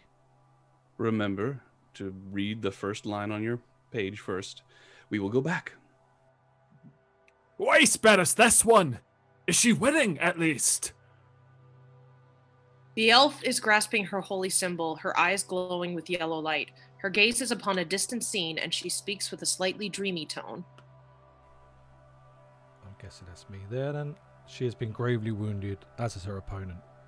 The outcome will soon be decided. Not even creatures such as they can long sustain this level of ferocity. She falls. I do not think the men will be able to hold. They will do as they have sworn to do. The oath of the Hell Riders will not be broken due to weariness. We will stop, and we will go back to slightly dreamy tone. Sean, I'm sorry. Can I interrupt? Sure. Do you stop us as the mistake happens? No. No, I do not. Why do you hate us? Okay. No, but you are resetting us to the... I'm resetting you to a point before when it was correct. Okay. Okay, so my part wasn't correct then. No, your part was correct. Slightly dreamy tone was correct. Okay. That was me. The elf is grasping her holy symbol, her eyes glowing with yellow light. Her gaze is upon a distant scene, and she speaks with a slightly dreamy tone. There is a blast of energy. No? I'm so sorry. Jax, you were correct. So my part, okay. So she has been gravely wounded, as has her opponent. The outcome will be decided soon. Not even creatures such as they can long sustain this level of ferocity. The Knight of Helm moves to the side of the bigger man, placing a calming hand on his shoulder and speaking gently. Olin, we must be patient and have faith. Lulu, are you certain?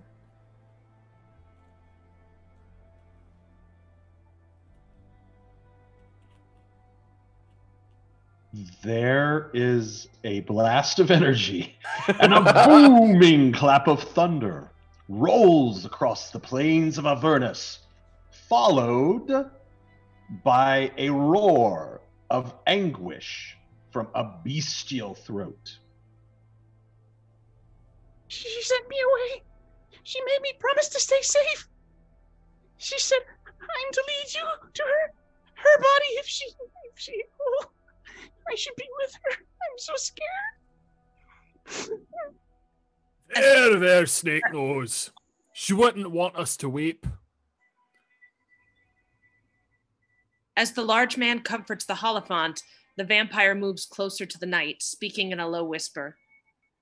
Fails. I do not think the men will be able to hold. They will do as they have sworn to do. The oath of the Hell Riders will not be broken due to weariness. We passed weariness a month ago, David. Are you blind? This is more. This place, it's eating away at them. Without Zariel, they... Coward! You would have us abandon our general when our need is greatest? I'll break your pointed teeth right out of your damn skull! Stop! We will go back to, we passed weariness months ago. Ah, okay. Good run, though. I know, you were committed. We passed weariness a month ago, David. Are you blind? This is more. This place, it's eating away at them. Without Zariel, they... Coward! Massive. No. Which one? Which one? Okay. Well, they make sense. We both went both times. Without Zariel, they... Coward! All right then. So I forgot what Alias's line was. So this place, it's eating away at them. Without Zariel, they... Coward! You would have us abandon our general. It's not you. Going to teeth right out of your damn skull. I kept stopping, so I don't know. All right. That's not it. All right. It's not. It's Here we go. Okay, just do the last sentence. Are you blind? No. All right. So, it's okay. It's eating away at them. Without Zariel. A massive explosion interrupts him. A long streak of fiery smoke lances across the sky. As the Lord of Avernus is cast down, he falls like a meteor. As from behind, a distant cloud, a bright figure, glowing with bluish light, emerges. It moves erratically, its light flickering as the companions gasp, as the form dims, then plummets towards the ground. There is a moment of shocked silence, broken by a whisper that grows in volume and intensity. It is done. Bel is defeated. But the cost. Vandria, give me strength, the cost.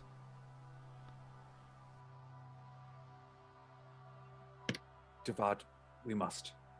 Without Zariel's will to sustain them, there is only one order that we can give that the Hell Riders will follow. Coward!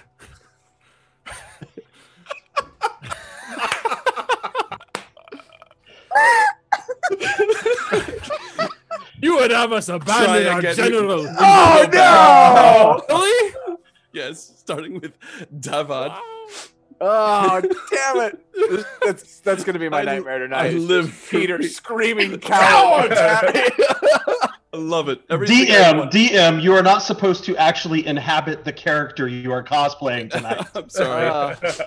It's everything I hoped for and more. Okay. Oh, David, we must.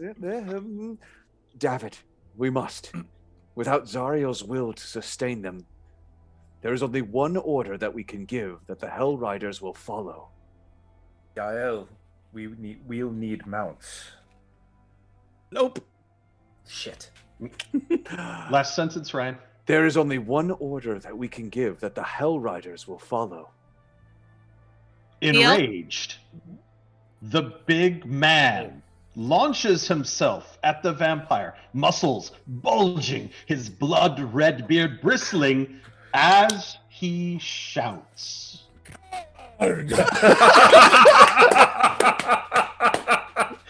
You want to abandon our general when need it greatest? I'll rip your pointed teeth right out of your damn skull!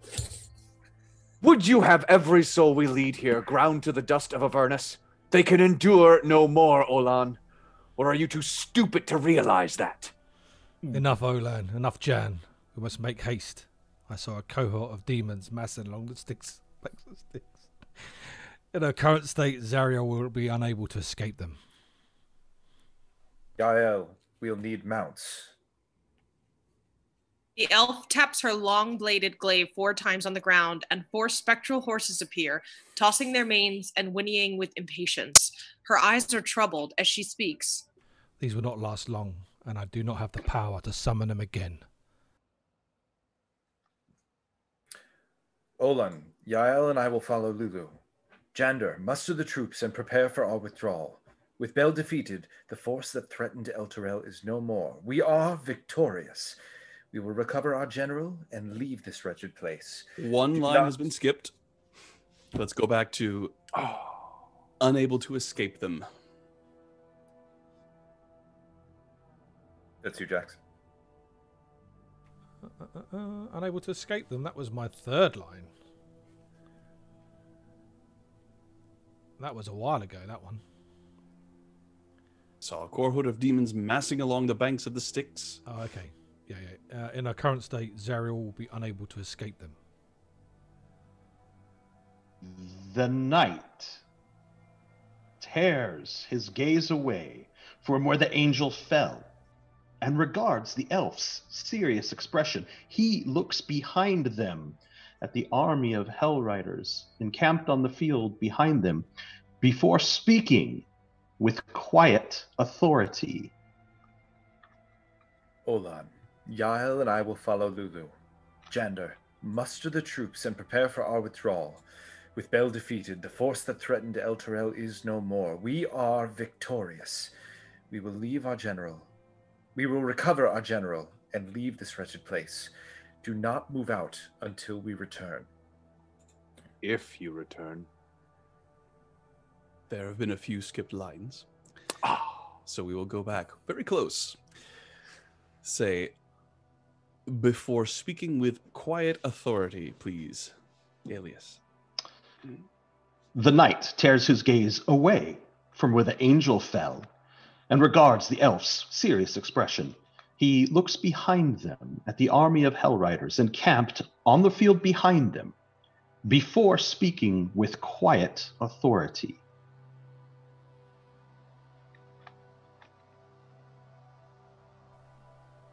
He speaks with quiet authority.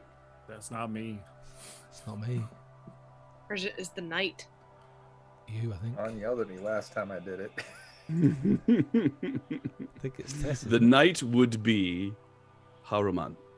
The knight. I did it, you stopped me. Okay. Olan, Yael and I will follow Lulu. You are skipping a line there. Oh, Haruman. I said we will need mounts before. No, he summoned the mounts. No. He pulled me right back. Oh, that was before. Yeah. Okay, that I misunderstood. I didn't realize how far back we were going. Before speaking with quiet authority of the mounts. Yael, we'll need mounts. Yes.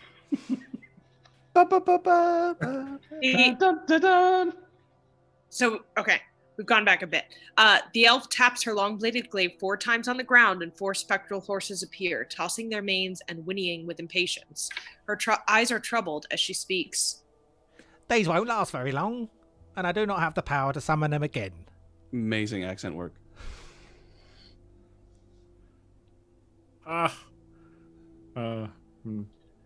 These will not last long, and I do not have the power to summon them again. The 3 companions. Nope. This could be a lot of things. It could. Very close to the end, guys. The next person to speak is the knight Haruman. Olan, Yael and I will follow Lulu. Jander, muster the troops and prepare for our withdrawal.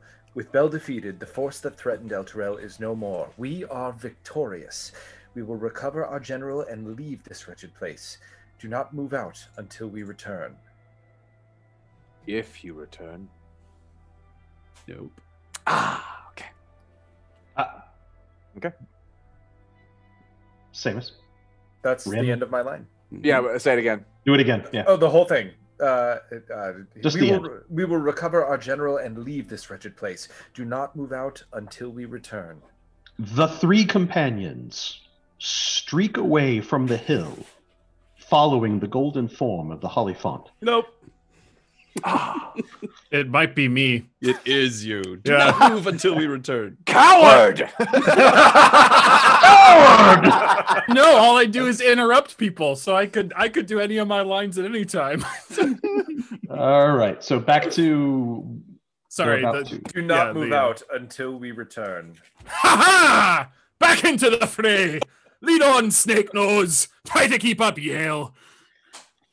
The three companions streak away from the hill, following the golden form of the holly font.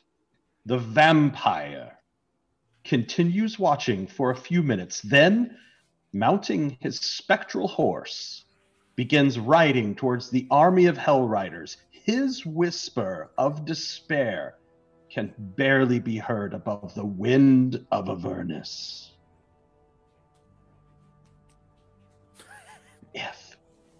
If you. Oh, I said it. If you. Oh, you must have been muted. We didn't hear you. No, I don't. If you return. All right. That is the end. Wow. That was something else. All right. Oh, Sean's wanted to do that since he was like 12. Now, the question is, did anybody actually hell follow the story? All right. I will read it. Oh, yeah. Oh, yeah, On no. On a hill of ruddy clay and ash, a group of friends stares anxiously at the sky. Streaks of lightning flash from behind clouds of soot. A battle is taking place just beyond their sight. The tallest among them smashes his great club down in frustration, sending a small cloud of dust into the parched air as he growls. Why in the nine hells would she fight him alone? It's not as if we haven't already shared the risks. Why spare us this one? Is she winning at least? The elf is grasping her holy symbol, her eyes glowing with yellow light. Her gaze is upon a distant scene, and she speaks with a slightly dreamy tone. She has been gravely wounded, as has her opponent. The outcome will be decided soon. Not even creatures such as they can long sustain this level of ferocity. There is a blast of energy, and a booming clap of thunder rolls across the plains of Avernus, followed by a roar of anguish from bestial throat.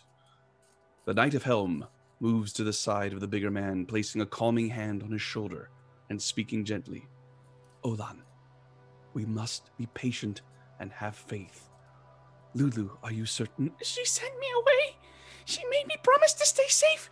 She said I'm to lead you to her body. If she's... Oh, I should be with her. I'm so scared. There. Snake Nose, she wouldn't want us to weep. As the large man comforts the Hollyphant, the vampire moves to the knight's shoulder, speaking in a low whisper. If she fails, I do not think the men will be able to hold. They will do as they have sworn to do. The oath of the Hell Riders will not be broken due to weariness. We passed weariness months ago, David. Are you blind? This is more. This place, it's eating away at them. Without Zariel, they... A massive explosion interrupts him. A long streak of fiery smoke lances across the sky as the Lord of Avernus is cast down. He falls like a meteor, as from behind a distant cloud, a bright figure glowing with bluish light emerges. It moves erratically, its light flickering, and the companions gasp as the form dims, then plummets towards the ground. It is done. Bel is defeated. But the cost. Vandria, give me strength. The cost. There is a moment of shocked silence, broken by a whisper that grows in volume and intensity.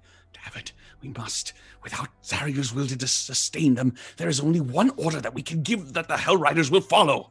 Enraged, the big man launches himself at the vampire, muscles bulging, his blood-red beard bristling as he shouts, Coward! You would have us abandon our general when her need is greatest! I'll break your pointed teeth right out of your damn skull!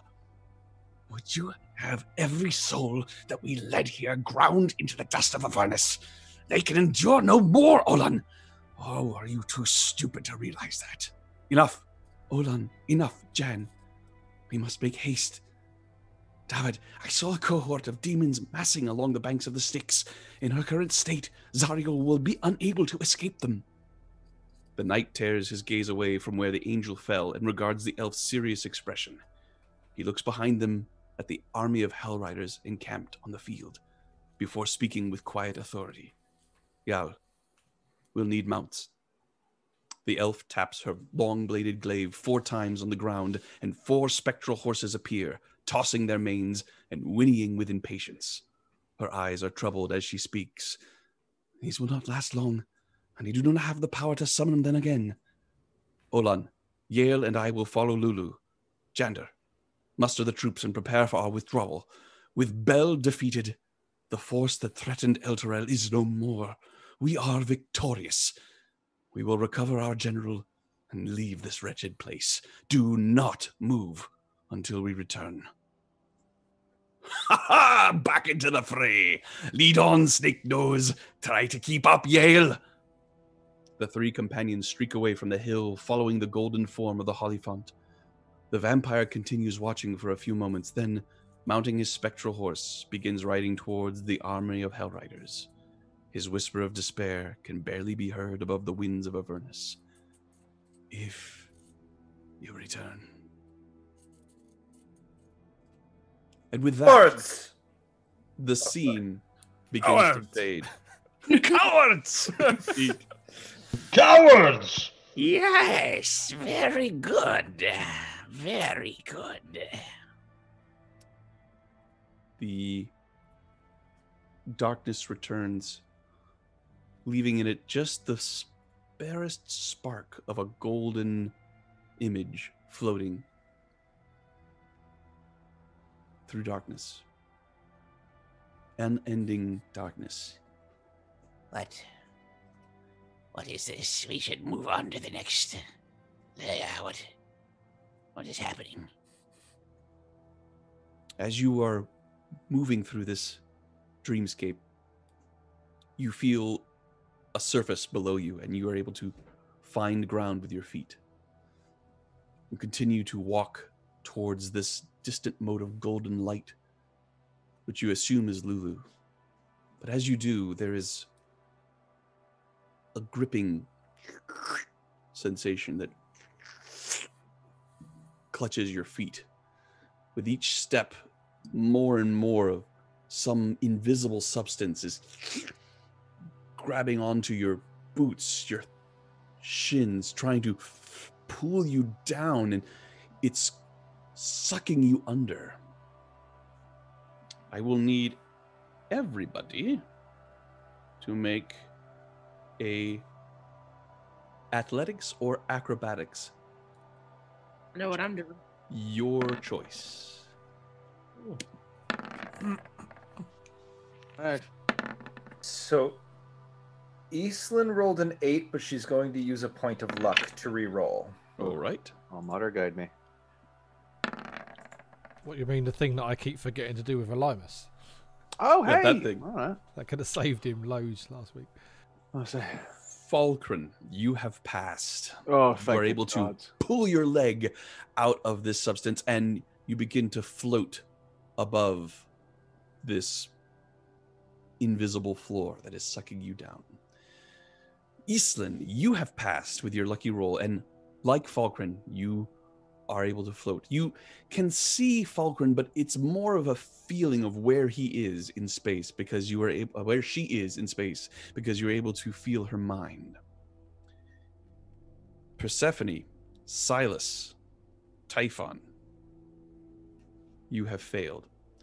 Obviously, Jax, you have succeeded with a 30 on your acrobatics roll. You also pop out of the invisible sludge and are floating above it. Those of you who failed, please take. Could I not cast fly on myself instead of trying to?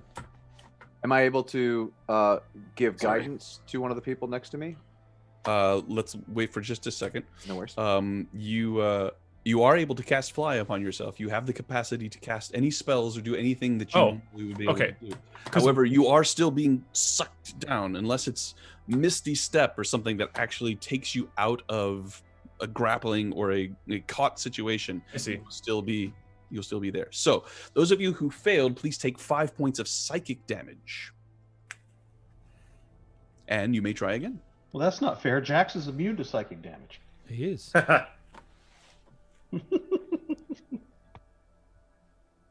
So I will need another roll from Persephone, from Silas, and from Typhon. Acrobatics or athletics, your choice. All right. Those of you who are free, I have rolled an 18. Yeah. 18 is a success.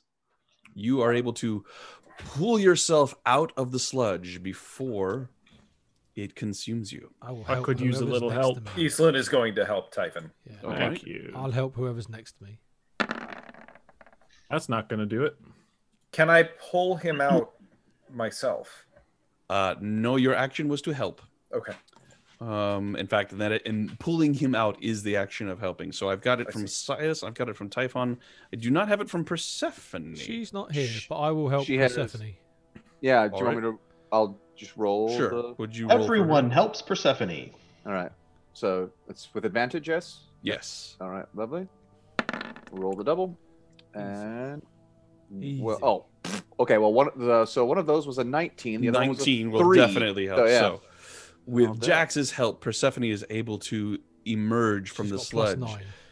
Yeah. I was gonna say.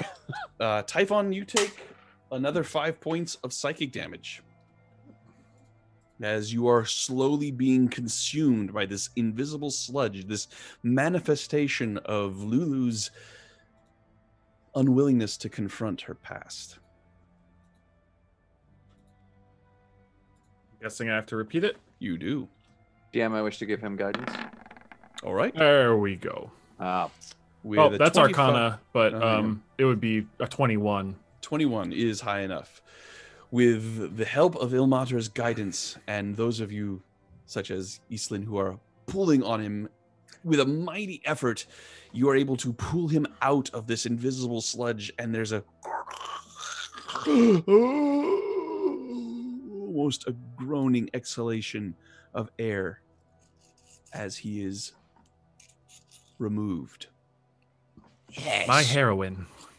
Good. Very close now. We must push through her defenses. She must look. No, I mean, I left my heroine in there. Just kidding.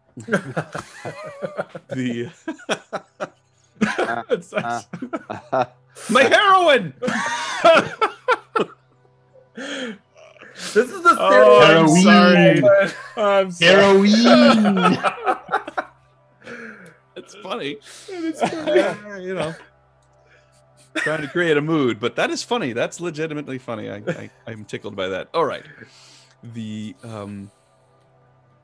darkness begins to take on more of a cloudy look again. You lose sight of the little mote of golden light in the distance, and once again you are hovering over a familiar red hill. Its clay packed hard by thousands of feet, humanoid and otherwise.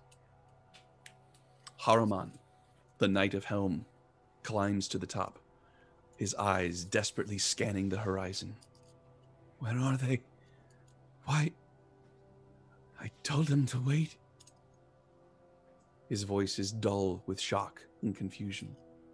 Blood covers half of his face, his armor bent and smoking in places.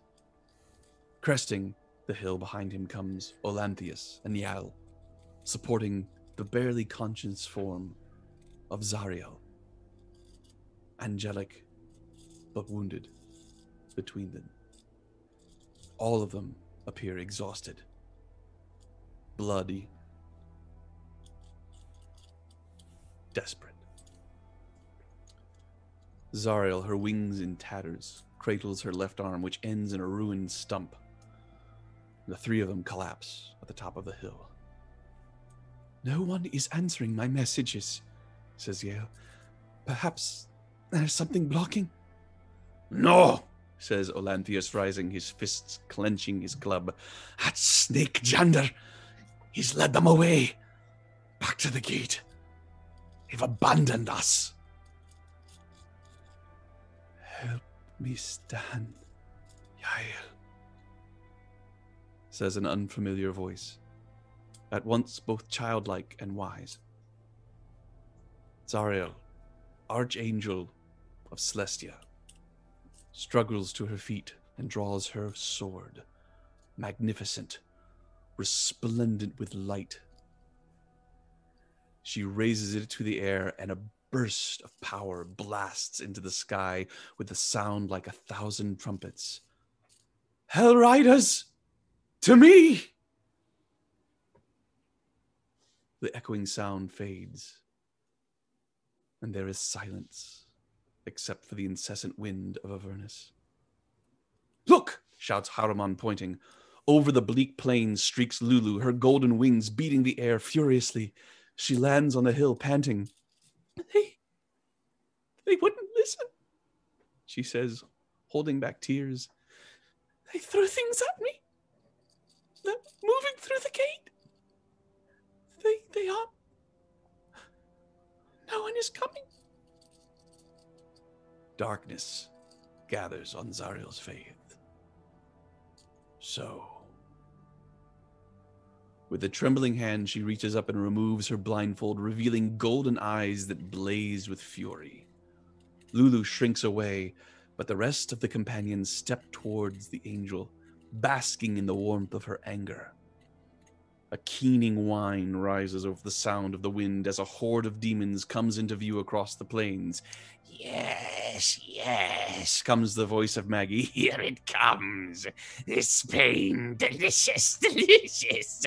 These people will fall, but you must remain standing until the end.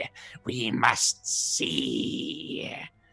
My friends, as demons fill the horizon, making their way towards this hill, we will roll initiative. Oh. Please place yourselves on the board where you think you will be.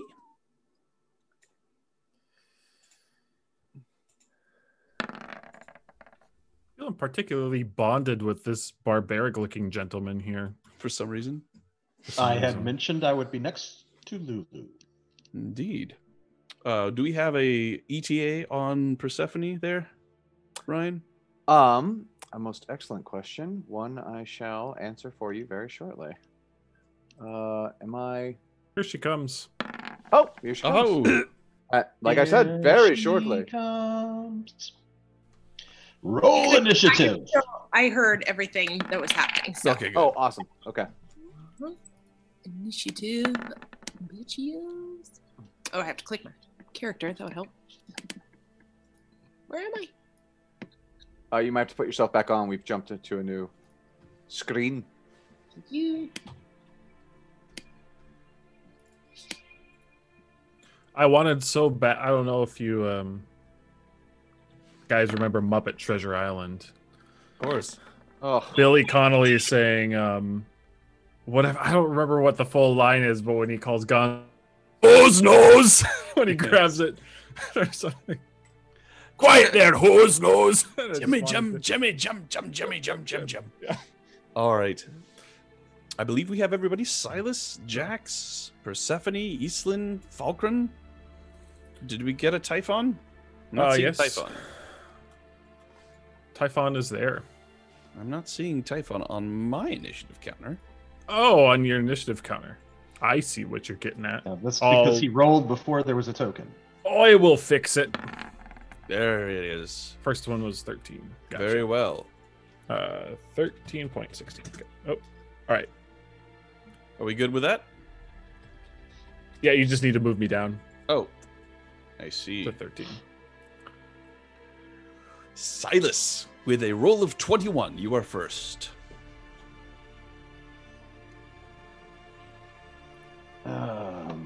Is this difficult terrain? It's just a hill? It is just a hill. Going down is not difficult. Going up is. Okay.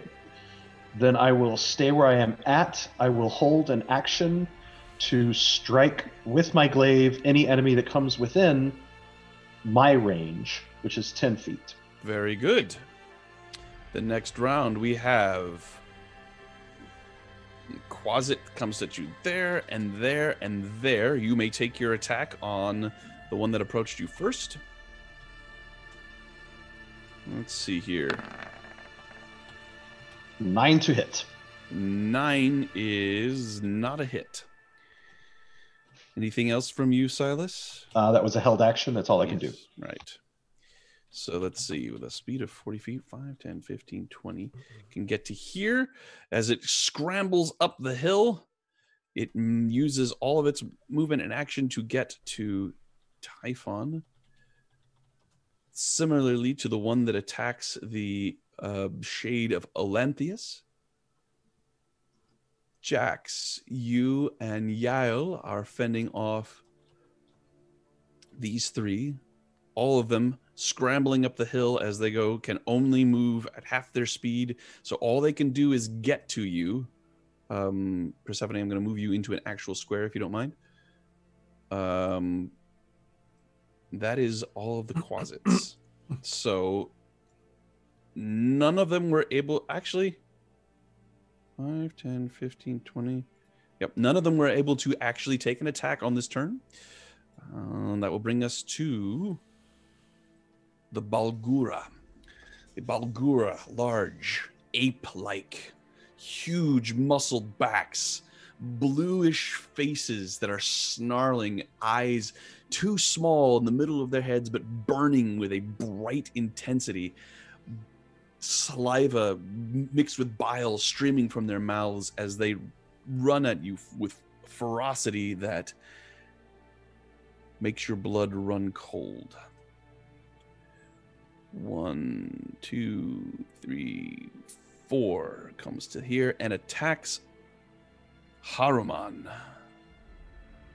1, 2, 3. This one cannot move and attack. It moves to there. Oh, here's some more Quasits. They move to there and there. This one again cannot move and attack. He just moves. This one comes up and stops there in front of Silas. That is the end of their turn. Typhon. Oh boy, oh boy.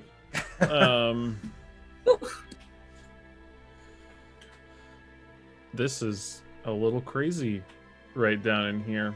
I am...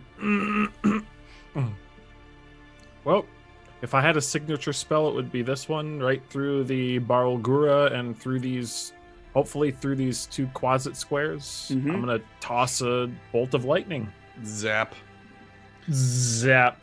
Synclonisticos. So that is a dex save, correct? It is. So I have from one of the Quasits an 8. It's a failure. I beg your pardon, they have advantage. So not an 8, a 22. So a success. The other one gets a 17. However, a feeling that it's not going to matter much.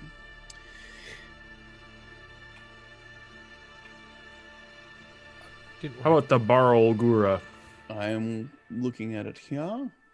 I didn't want to cut in, but when they moved in, could I have used my reaction to move away from them? Yes, of course. So I would have moved to there. Okay. Dexterity save from the Balgura. He has rolled a 4. That is very badly rolled. Not good for him. All he right. will take the full 37 points. Goodness. The rest will take half. So 17. 17. Well, both of these Quasits yeah, are destroyed. 18. Sorry, yeah. No, not that it matters. In a cascade of sparking power. I will display them as such. That is the end of your turn, Silas? Yeah. Typhon. Typhon. So sorry.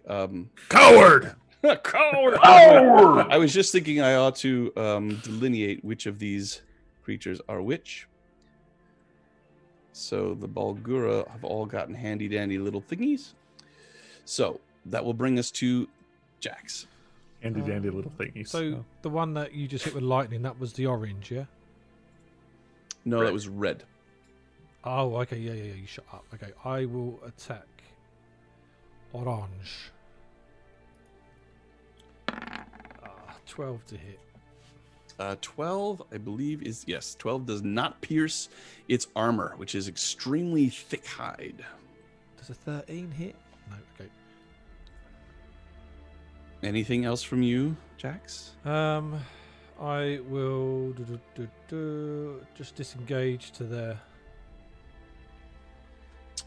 Jax IRL looks like he has a red dot and a blue dot on his character. He does.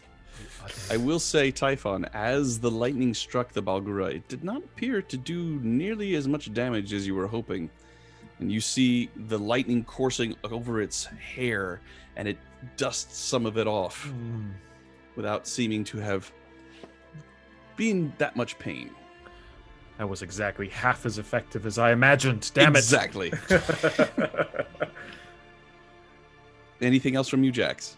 No, I just moved disengaged to that. All right, that will bring us to Persephone. All right, I'm going to cast Shatter. Show me where.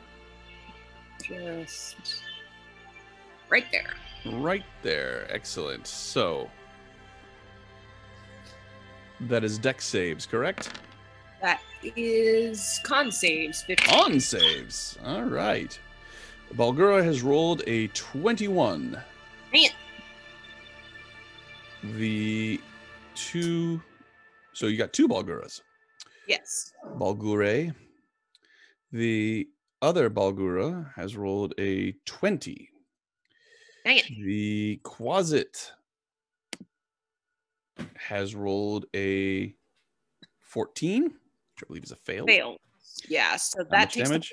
the 16 for the fail and 8 for the passes. It goes down.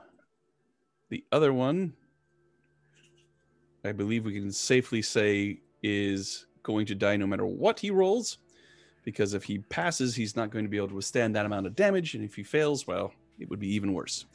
So, anything else from you, Persephone? No. I will say that psychic damage did precisely as much damage as you expected it to do. Eastlyn. Sean, will you allow her to have had a weapon conjured from the beginning of the battle? Yes. Okay. She will take a shot at the Balgura that's red next to Typhon. Very good. But before she does that, with a bonus action, she is going to cast Hex on that Balgura to add a 1d6 if she connects. Very good. All right. He's the short bow. She rolled the short bow. 18 is a hit. Because it is engaged, that's 9 points of piercing damage. Plus, if we're going to take the bonus out, she's from the Hex earlier, a total of 12. Total of 12. Thank you. So be it. Anything else, Eastlyn? No, she's going to stay where she is. All right, that'll bring us to Falkrunn. Falkrunn will, just kind of look at what's to come, and she'll draw a Quietus and swing on the Quasit. Is that the right word? Go Yes. Swing on the Quasit in front of her. So, roll. That is a hit. Oh, sorry, the 18 to hit. Lovely. Definitely a hit. Good, very good. Quasits are not undead, yes? Correct. Correct. That is going to be 10 slashing magic damage. So. The Quasit falls cloven in two by Quietus. Anything else from you? Yes. Falkrunn goes ahead and summons up the energy and brings everyone's favorite spiritual weapon, Steve, to the battle. And she'll send it. 17, she's going to send it to try to hit this orange, the blue monkey demon All right. Roll damage. Roll the attack and hopefully damage for Steve. Okay, so Steve rolled a 17 to hit. 17's a hit. And 10 force damage. 10 force damage. Yes. Very good. And then she'll take her movement to just move in close to there. And that'll be me. As this round ends, there's a no, Haruman! And you see one of the Balguras reach down and pick up Haruman, who is wailing against it with his long sword. His great sword. He raises it way in the air to try and stab it down into the creature. But as he's at the apex, the Balgura squeezes and blood gushes from Haruman's mouth. And then the Balgura just rips him apart and drops the two pieces. And Lulu, no! She flies over to him and catches the top part of his body as it falls and looks into his eyes as they go dim. Silas, your turn. Okay, just because I had to step away, I apologize. Did anyone... Were there any attack of opportunities or anything of that nature? Everyone's just converging on this point? Correct. It was all one-sided, all damage done by the group. None of the enemies have done any damage yet, except for that one that just slew Haruman. Okay. And the figures that are around us that I don't recognize. Mm-hmm. One of them is Haruman, and he's dead. Correct. Lulu, I recognize. The one in the middle here is Zariel. This one over here next to Typhon is Olanthius. And the elven woman here is Yael. Okay.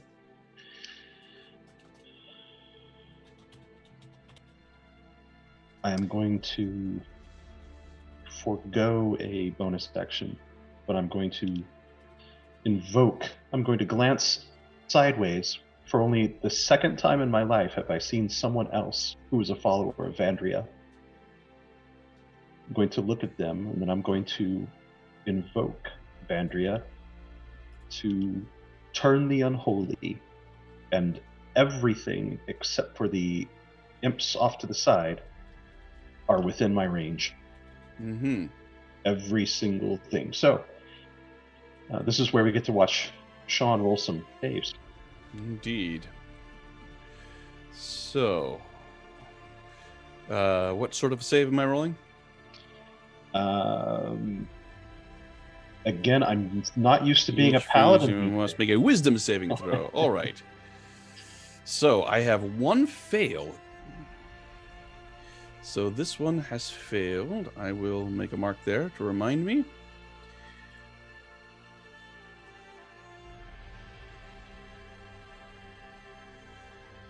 And I will say again, as you cast out this divine power and you feel it coursing through you, as it expends beyond you, there is as if there is a force without that is trying to push it back in and contain it back within you.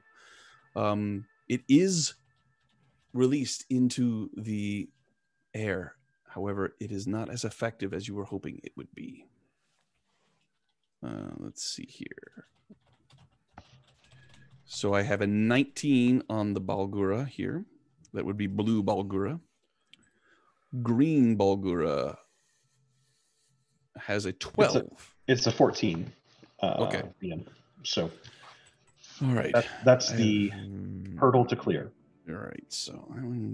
So we are just surrounded by people. We've already lost one of 4. I think Zariel survives. That's just a guess. Lulu survives. Another guess. I don't know if we survive. Claws crossed. All right, so I'm sorry to interrupt, but I'm saying this for my own benefit, so I have to remember as this goes through here. These two have saved. Let me continue. Okay. The orange Balgura has saved. Oh. The red Balgura has saved. However, the quasit that is facing Typhon has failed. Has saved. Excuse me, has saved, right. So, I believe that is all of them. Blue and green Balgura did not save. I believe all of the Balguras have saved. I think green failed. He rolled a 12. Did green fail? Let me just double check my rolls here. Doot. Well remembered, Jax. You are correct. Green failed. And proximate. So anything that doesn't have a lightning did not fail. Correct. Okay. The lightning bolts succeeded. And orange and red both saved. They did. So they get lightnings. Yes. So it looks like I took 1, 2, 3 of the smaller and 1 of the larger. Yes. So on their turn, they need to run, correct? Spend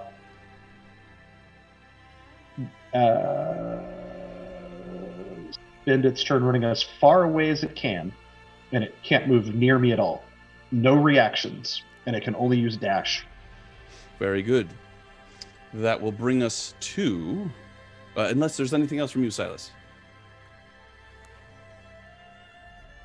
I'm actually... I said I would forgo my bonus action, so I'm done. I'm not going to move. All right. So that will bring us to the quasits. Let's see here. This quasit runs. I'm going to just put him to the edge. Runs to there. The Balgura runs to there. He leaps over this little thing of fire. This one runs to here. And I believe that is all the ones that are running. So, the quasit that is facing you, Silas, attacks with its claw. Hitting AC 21. That's a hit. Take 12 points of psychic damage. Jinkies. The one facing Typhon attacks. Its claw. The what? That's that one saved. Yeah. Okay. Quasit. It attacks with a hitting AC 18. I will shield. Shield. All right. These claws rake across the arcane energy of your magic shield. The Balgura that has the blue dot attacks Falkrunn. It reaches out with its fist, hitting AC 18. I believe that is a miss. No, an 18 is a hit. That's all. Is a hit. Yeah, it's meat to beat. So 13 points of psychic damage, and its fist hits AC 8. I believe that is a miss. Yeah, it is a miss. The one that is closest to Zariel. Oh, there is another. I did not roll a saving throw for this quasit. Let me just double check that. That is a fail. So it runs as well. Okay. He attacks. Let me just double check here.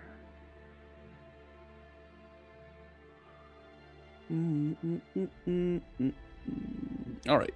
It attacks Yael.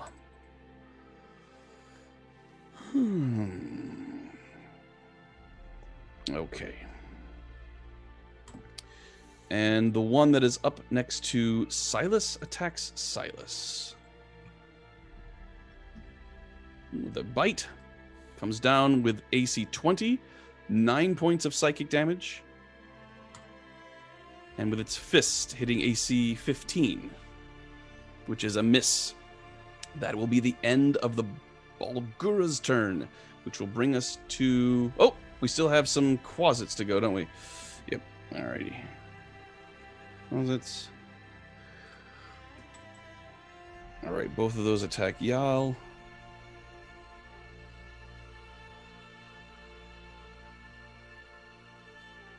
Okay.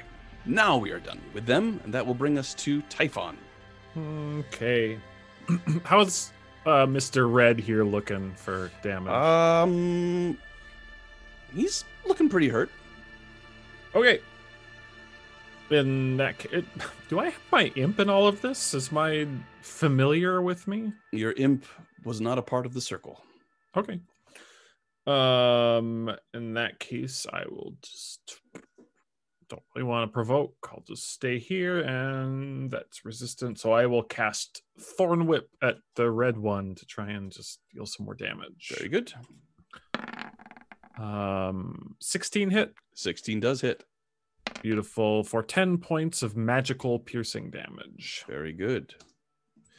That will bring us to Jax. Jax will. See, so the red's the most damaged, yeah? It is. So by far. Jax will sneak in here and try to hit red. Okay. 28 to hit. 28's a hit. For 20 points of from magical damage, sorry.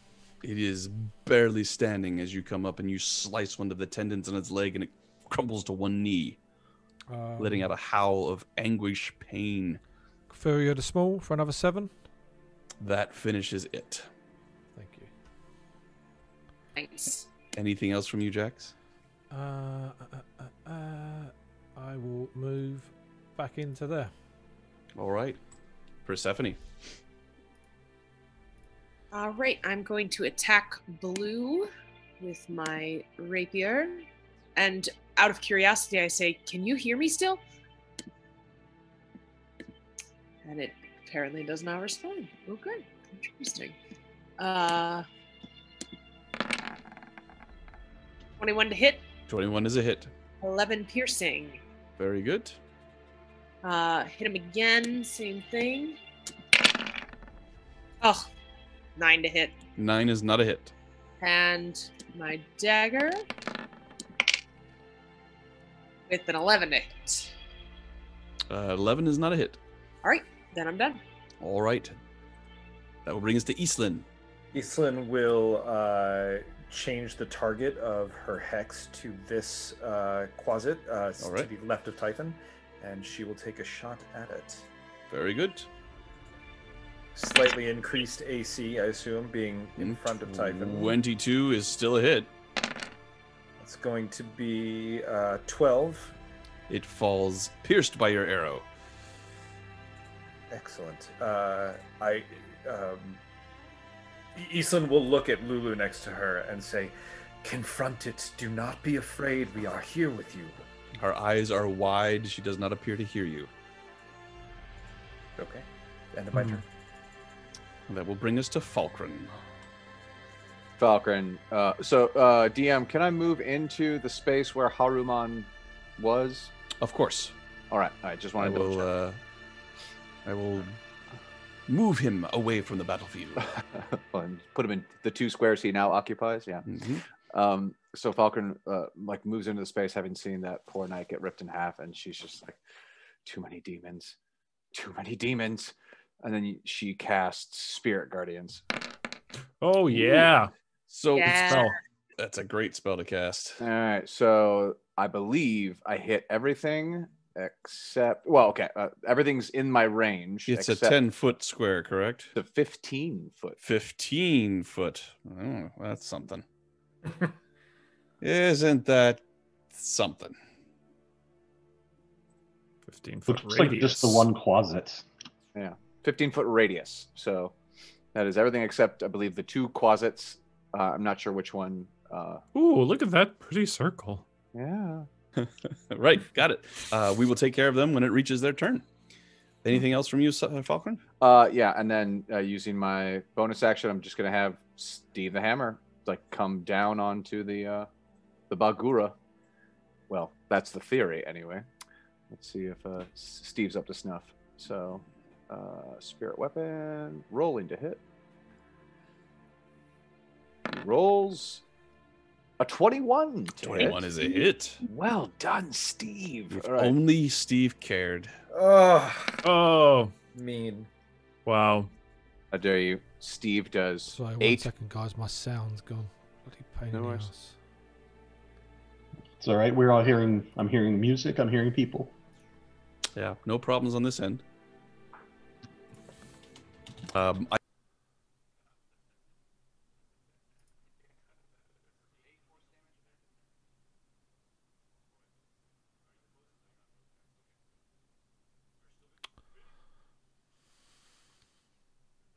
brings us to the end of this round. At the end of this round, you see Olanthius wielding this massive club back and forth. And he smashes down one of the remaining quasits next to Yale. He runs in front of her and destroys this quasit. He looks on the horizon and he sees a carpet of these creatures coming at him, and he looks around. No, not like this. And he pulls out a dagger from his belt. Lulu, no! Olanthius, don't do it! And he jams it into his throat and cuts a huge gout out of it. Blood begins to stream onto his red beard, staining it even darker red. As he comes to his knees, he reaches out a hand and touches Lulu's face as huge silver tears are pouring out of her eyes. And he tries to say something, but he cannot. Blood dribbles out of his mouth and he falls forward, dead. Which will bring us to the top of the round with Silas. The first thing I do is look at Lulu and say, Lulu, remember, this pain is part of you. Do not deny it. Then I will take an attack on the quasit above me with Aronian, my elven glaive that is moon touched, and I'm going to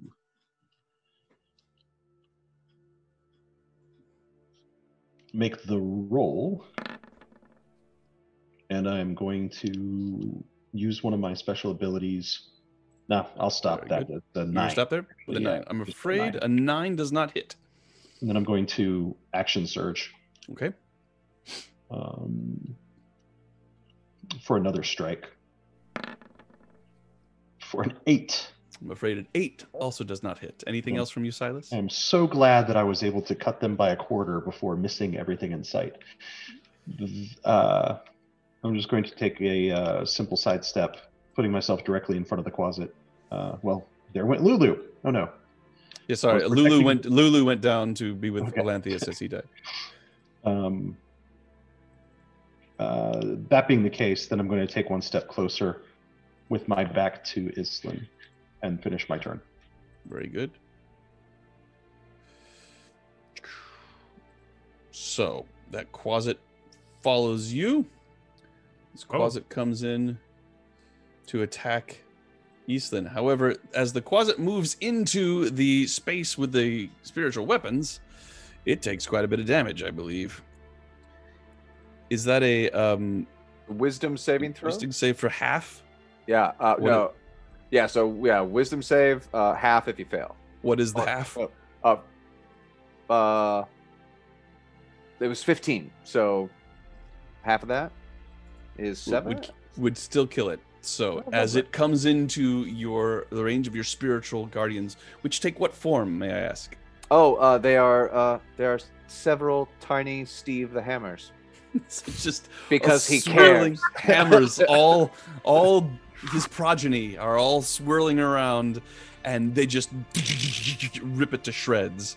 Let's see. The hammer in me sees the hammer in you. Indeed. Namaste, dead. This is my hand. Yeah.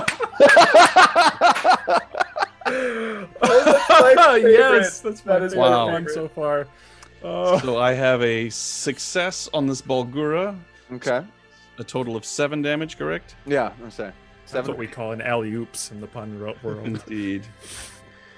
All of the quasits that are here die without needing to make a saving throw because they cannot withstand your power. However, this other Balgura attacks. Let's see. He rolls a critical failure. So that is a 14 points of damage. 15 points of radiant damage. Thank you. All right. Now, all the quasits are dead, so the Balguras go. Balgura closest to Persephone, Mr. Blue here, attacks with a bite hitting AC 19. Please allow me. If he is still here. Apparently, it still works. Okay. You sort of send out you see this huge fist coming down at you, and you are able to move it in such a way, and as you twist your hand, you get a few extra twists thrown in there by some entity, which seems to confuse the fist coming at you, and it goes wide. However, it also leans down to bite you, hitting AC 17. Hits. It's 14 points of psychic damage. The one that is closest to Typhon steps forward and attacks him with a bite, hitting AC 18. Oh, shield it. Shielded. Fist hitting AC 24. Hits. 6 points of psychic damage. That will be them done. That will bring us to Typhon. Rude. All right. It's right next to me, but so I will Thorn Whip him. Obviously not pulling him closer to me, but 17 to hit. 17's a hit. That's going to be a lovely 8 points of piercing damage. Alrighty. Anything else from you, Typhon? Nope. Hoping those spiritual guardians hurt him a lot. So. All right, Jax, your turn. Jax will move to there and attack. Where are your attack?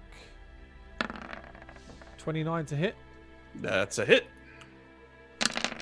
21 magical damage. 21 damage.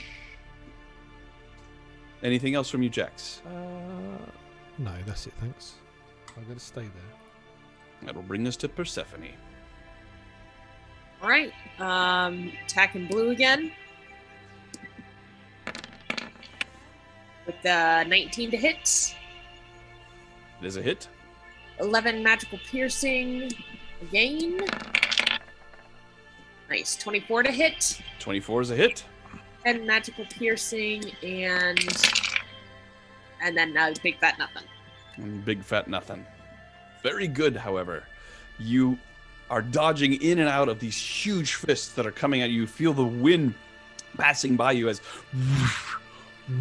each of them come in. As each one goes by, you find an opening and just come in with your as yet unnamed rapier.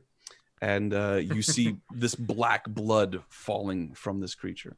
Incidentally, as the blood from all of these creatures is spraying around in the spiritual guardians and the blows you're getting, you find that it is not actually landing on you. However, a lot of it is landing on Zariel.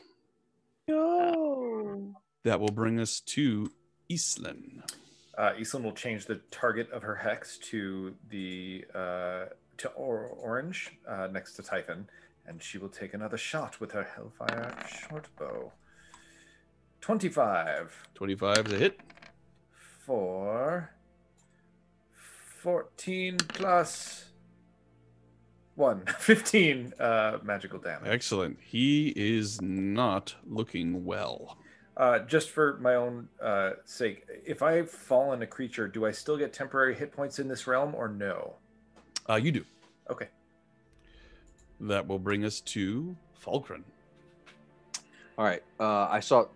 I almost said Rhimb, and then I got sad. So I saw Yislin attacking the orange bug. Okay, excellent. I'm gonna. Okay, so DM, when I do spiritual guardians, do I maintain the first damage roll that I did as the damage that's done? No, you re-roll each time. Okay, well we roll again. Okay, yeah. Okay. Then yeah, I'm gonna take. Yeah, I'm starting to get pissed at this thing, so I'm just gonna take Quietus and just start hacking at blue. So swing Quietus, and that's a 19. Lovely. And so with that 19, Quietus does. What does Quietus do? 13. Ooh. Magic slashing damage. Nice hit. Well struck, Quietus. He is also barely standing. Good, because here comes Steve. So Steve's gonna swing. Come on, hammer time. Oh, Steve. Oh no, Sorry. Steve. That's all right. It's all right. Steve doesn't care. Swing and a miss. Steve feels shame. Anything else from you, Falkrunn? Just disdain. With the end of this round, as you have been fighting, the creatures that you have destroyed have been replaced by others. They just keep coming. The angel in your midst, whirling about one-handed with this sword, sending heads and limbs flying. With each one, a cascade of black blood falls on her. And you see her weakening. She comes down to her knee, and Yale rushes to her side as Lulu lets out a wail. No! And in the midst of the chaos, there is a moment of clarity as the monsters that you are fighting seem to move slowly. And Zariel holds out her blade. Yael, I no longer have the strength to wield this. Take it. Hide it. I would not have it be a trophy for a lord of hell. Yale says, no, I cannot, mistress. We need you. I am done. But I will face my end with the honor and glory of Celestia in my heart. She passes the hilt to Yal, and as Yal touches it, a portion of light seems to leave Zariel's form, passes into the blade, which glows even brighter than before.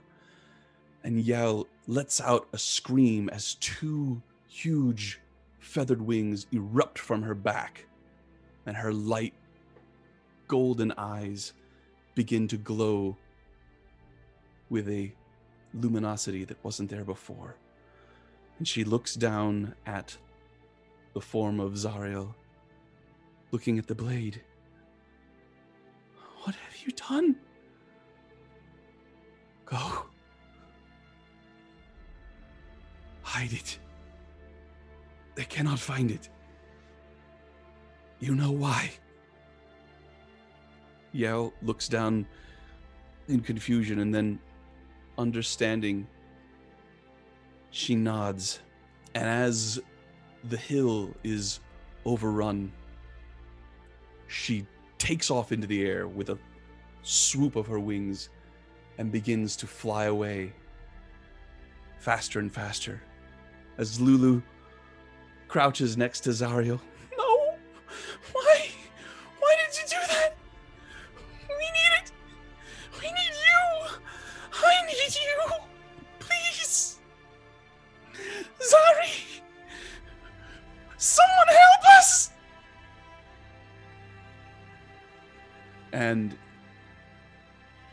all of you float above the hill, looking down as a dark shadow seems to creep across the top of the hill. Zariel looks up, her eyes streaming tears, and Lulu looks up in horror as a deep voice says, Little creature, in battle, help is never far away. All you need do is beg. and Lulu flees, following after the vanishing form of Yao. Yes. Yes. Ah, delicious. Thank you. Oh, this will sustain me for many a day. And as the vision fades, the form of Zariel, weak, broken, gazing up upon what can only be the ruler of hell himself, Asmodeus. We will end our session for this evening.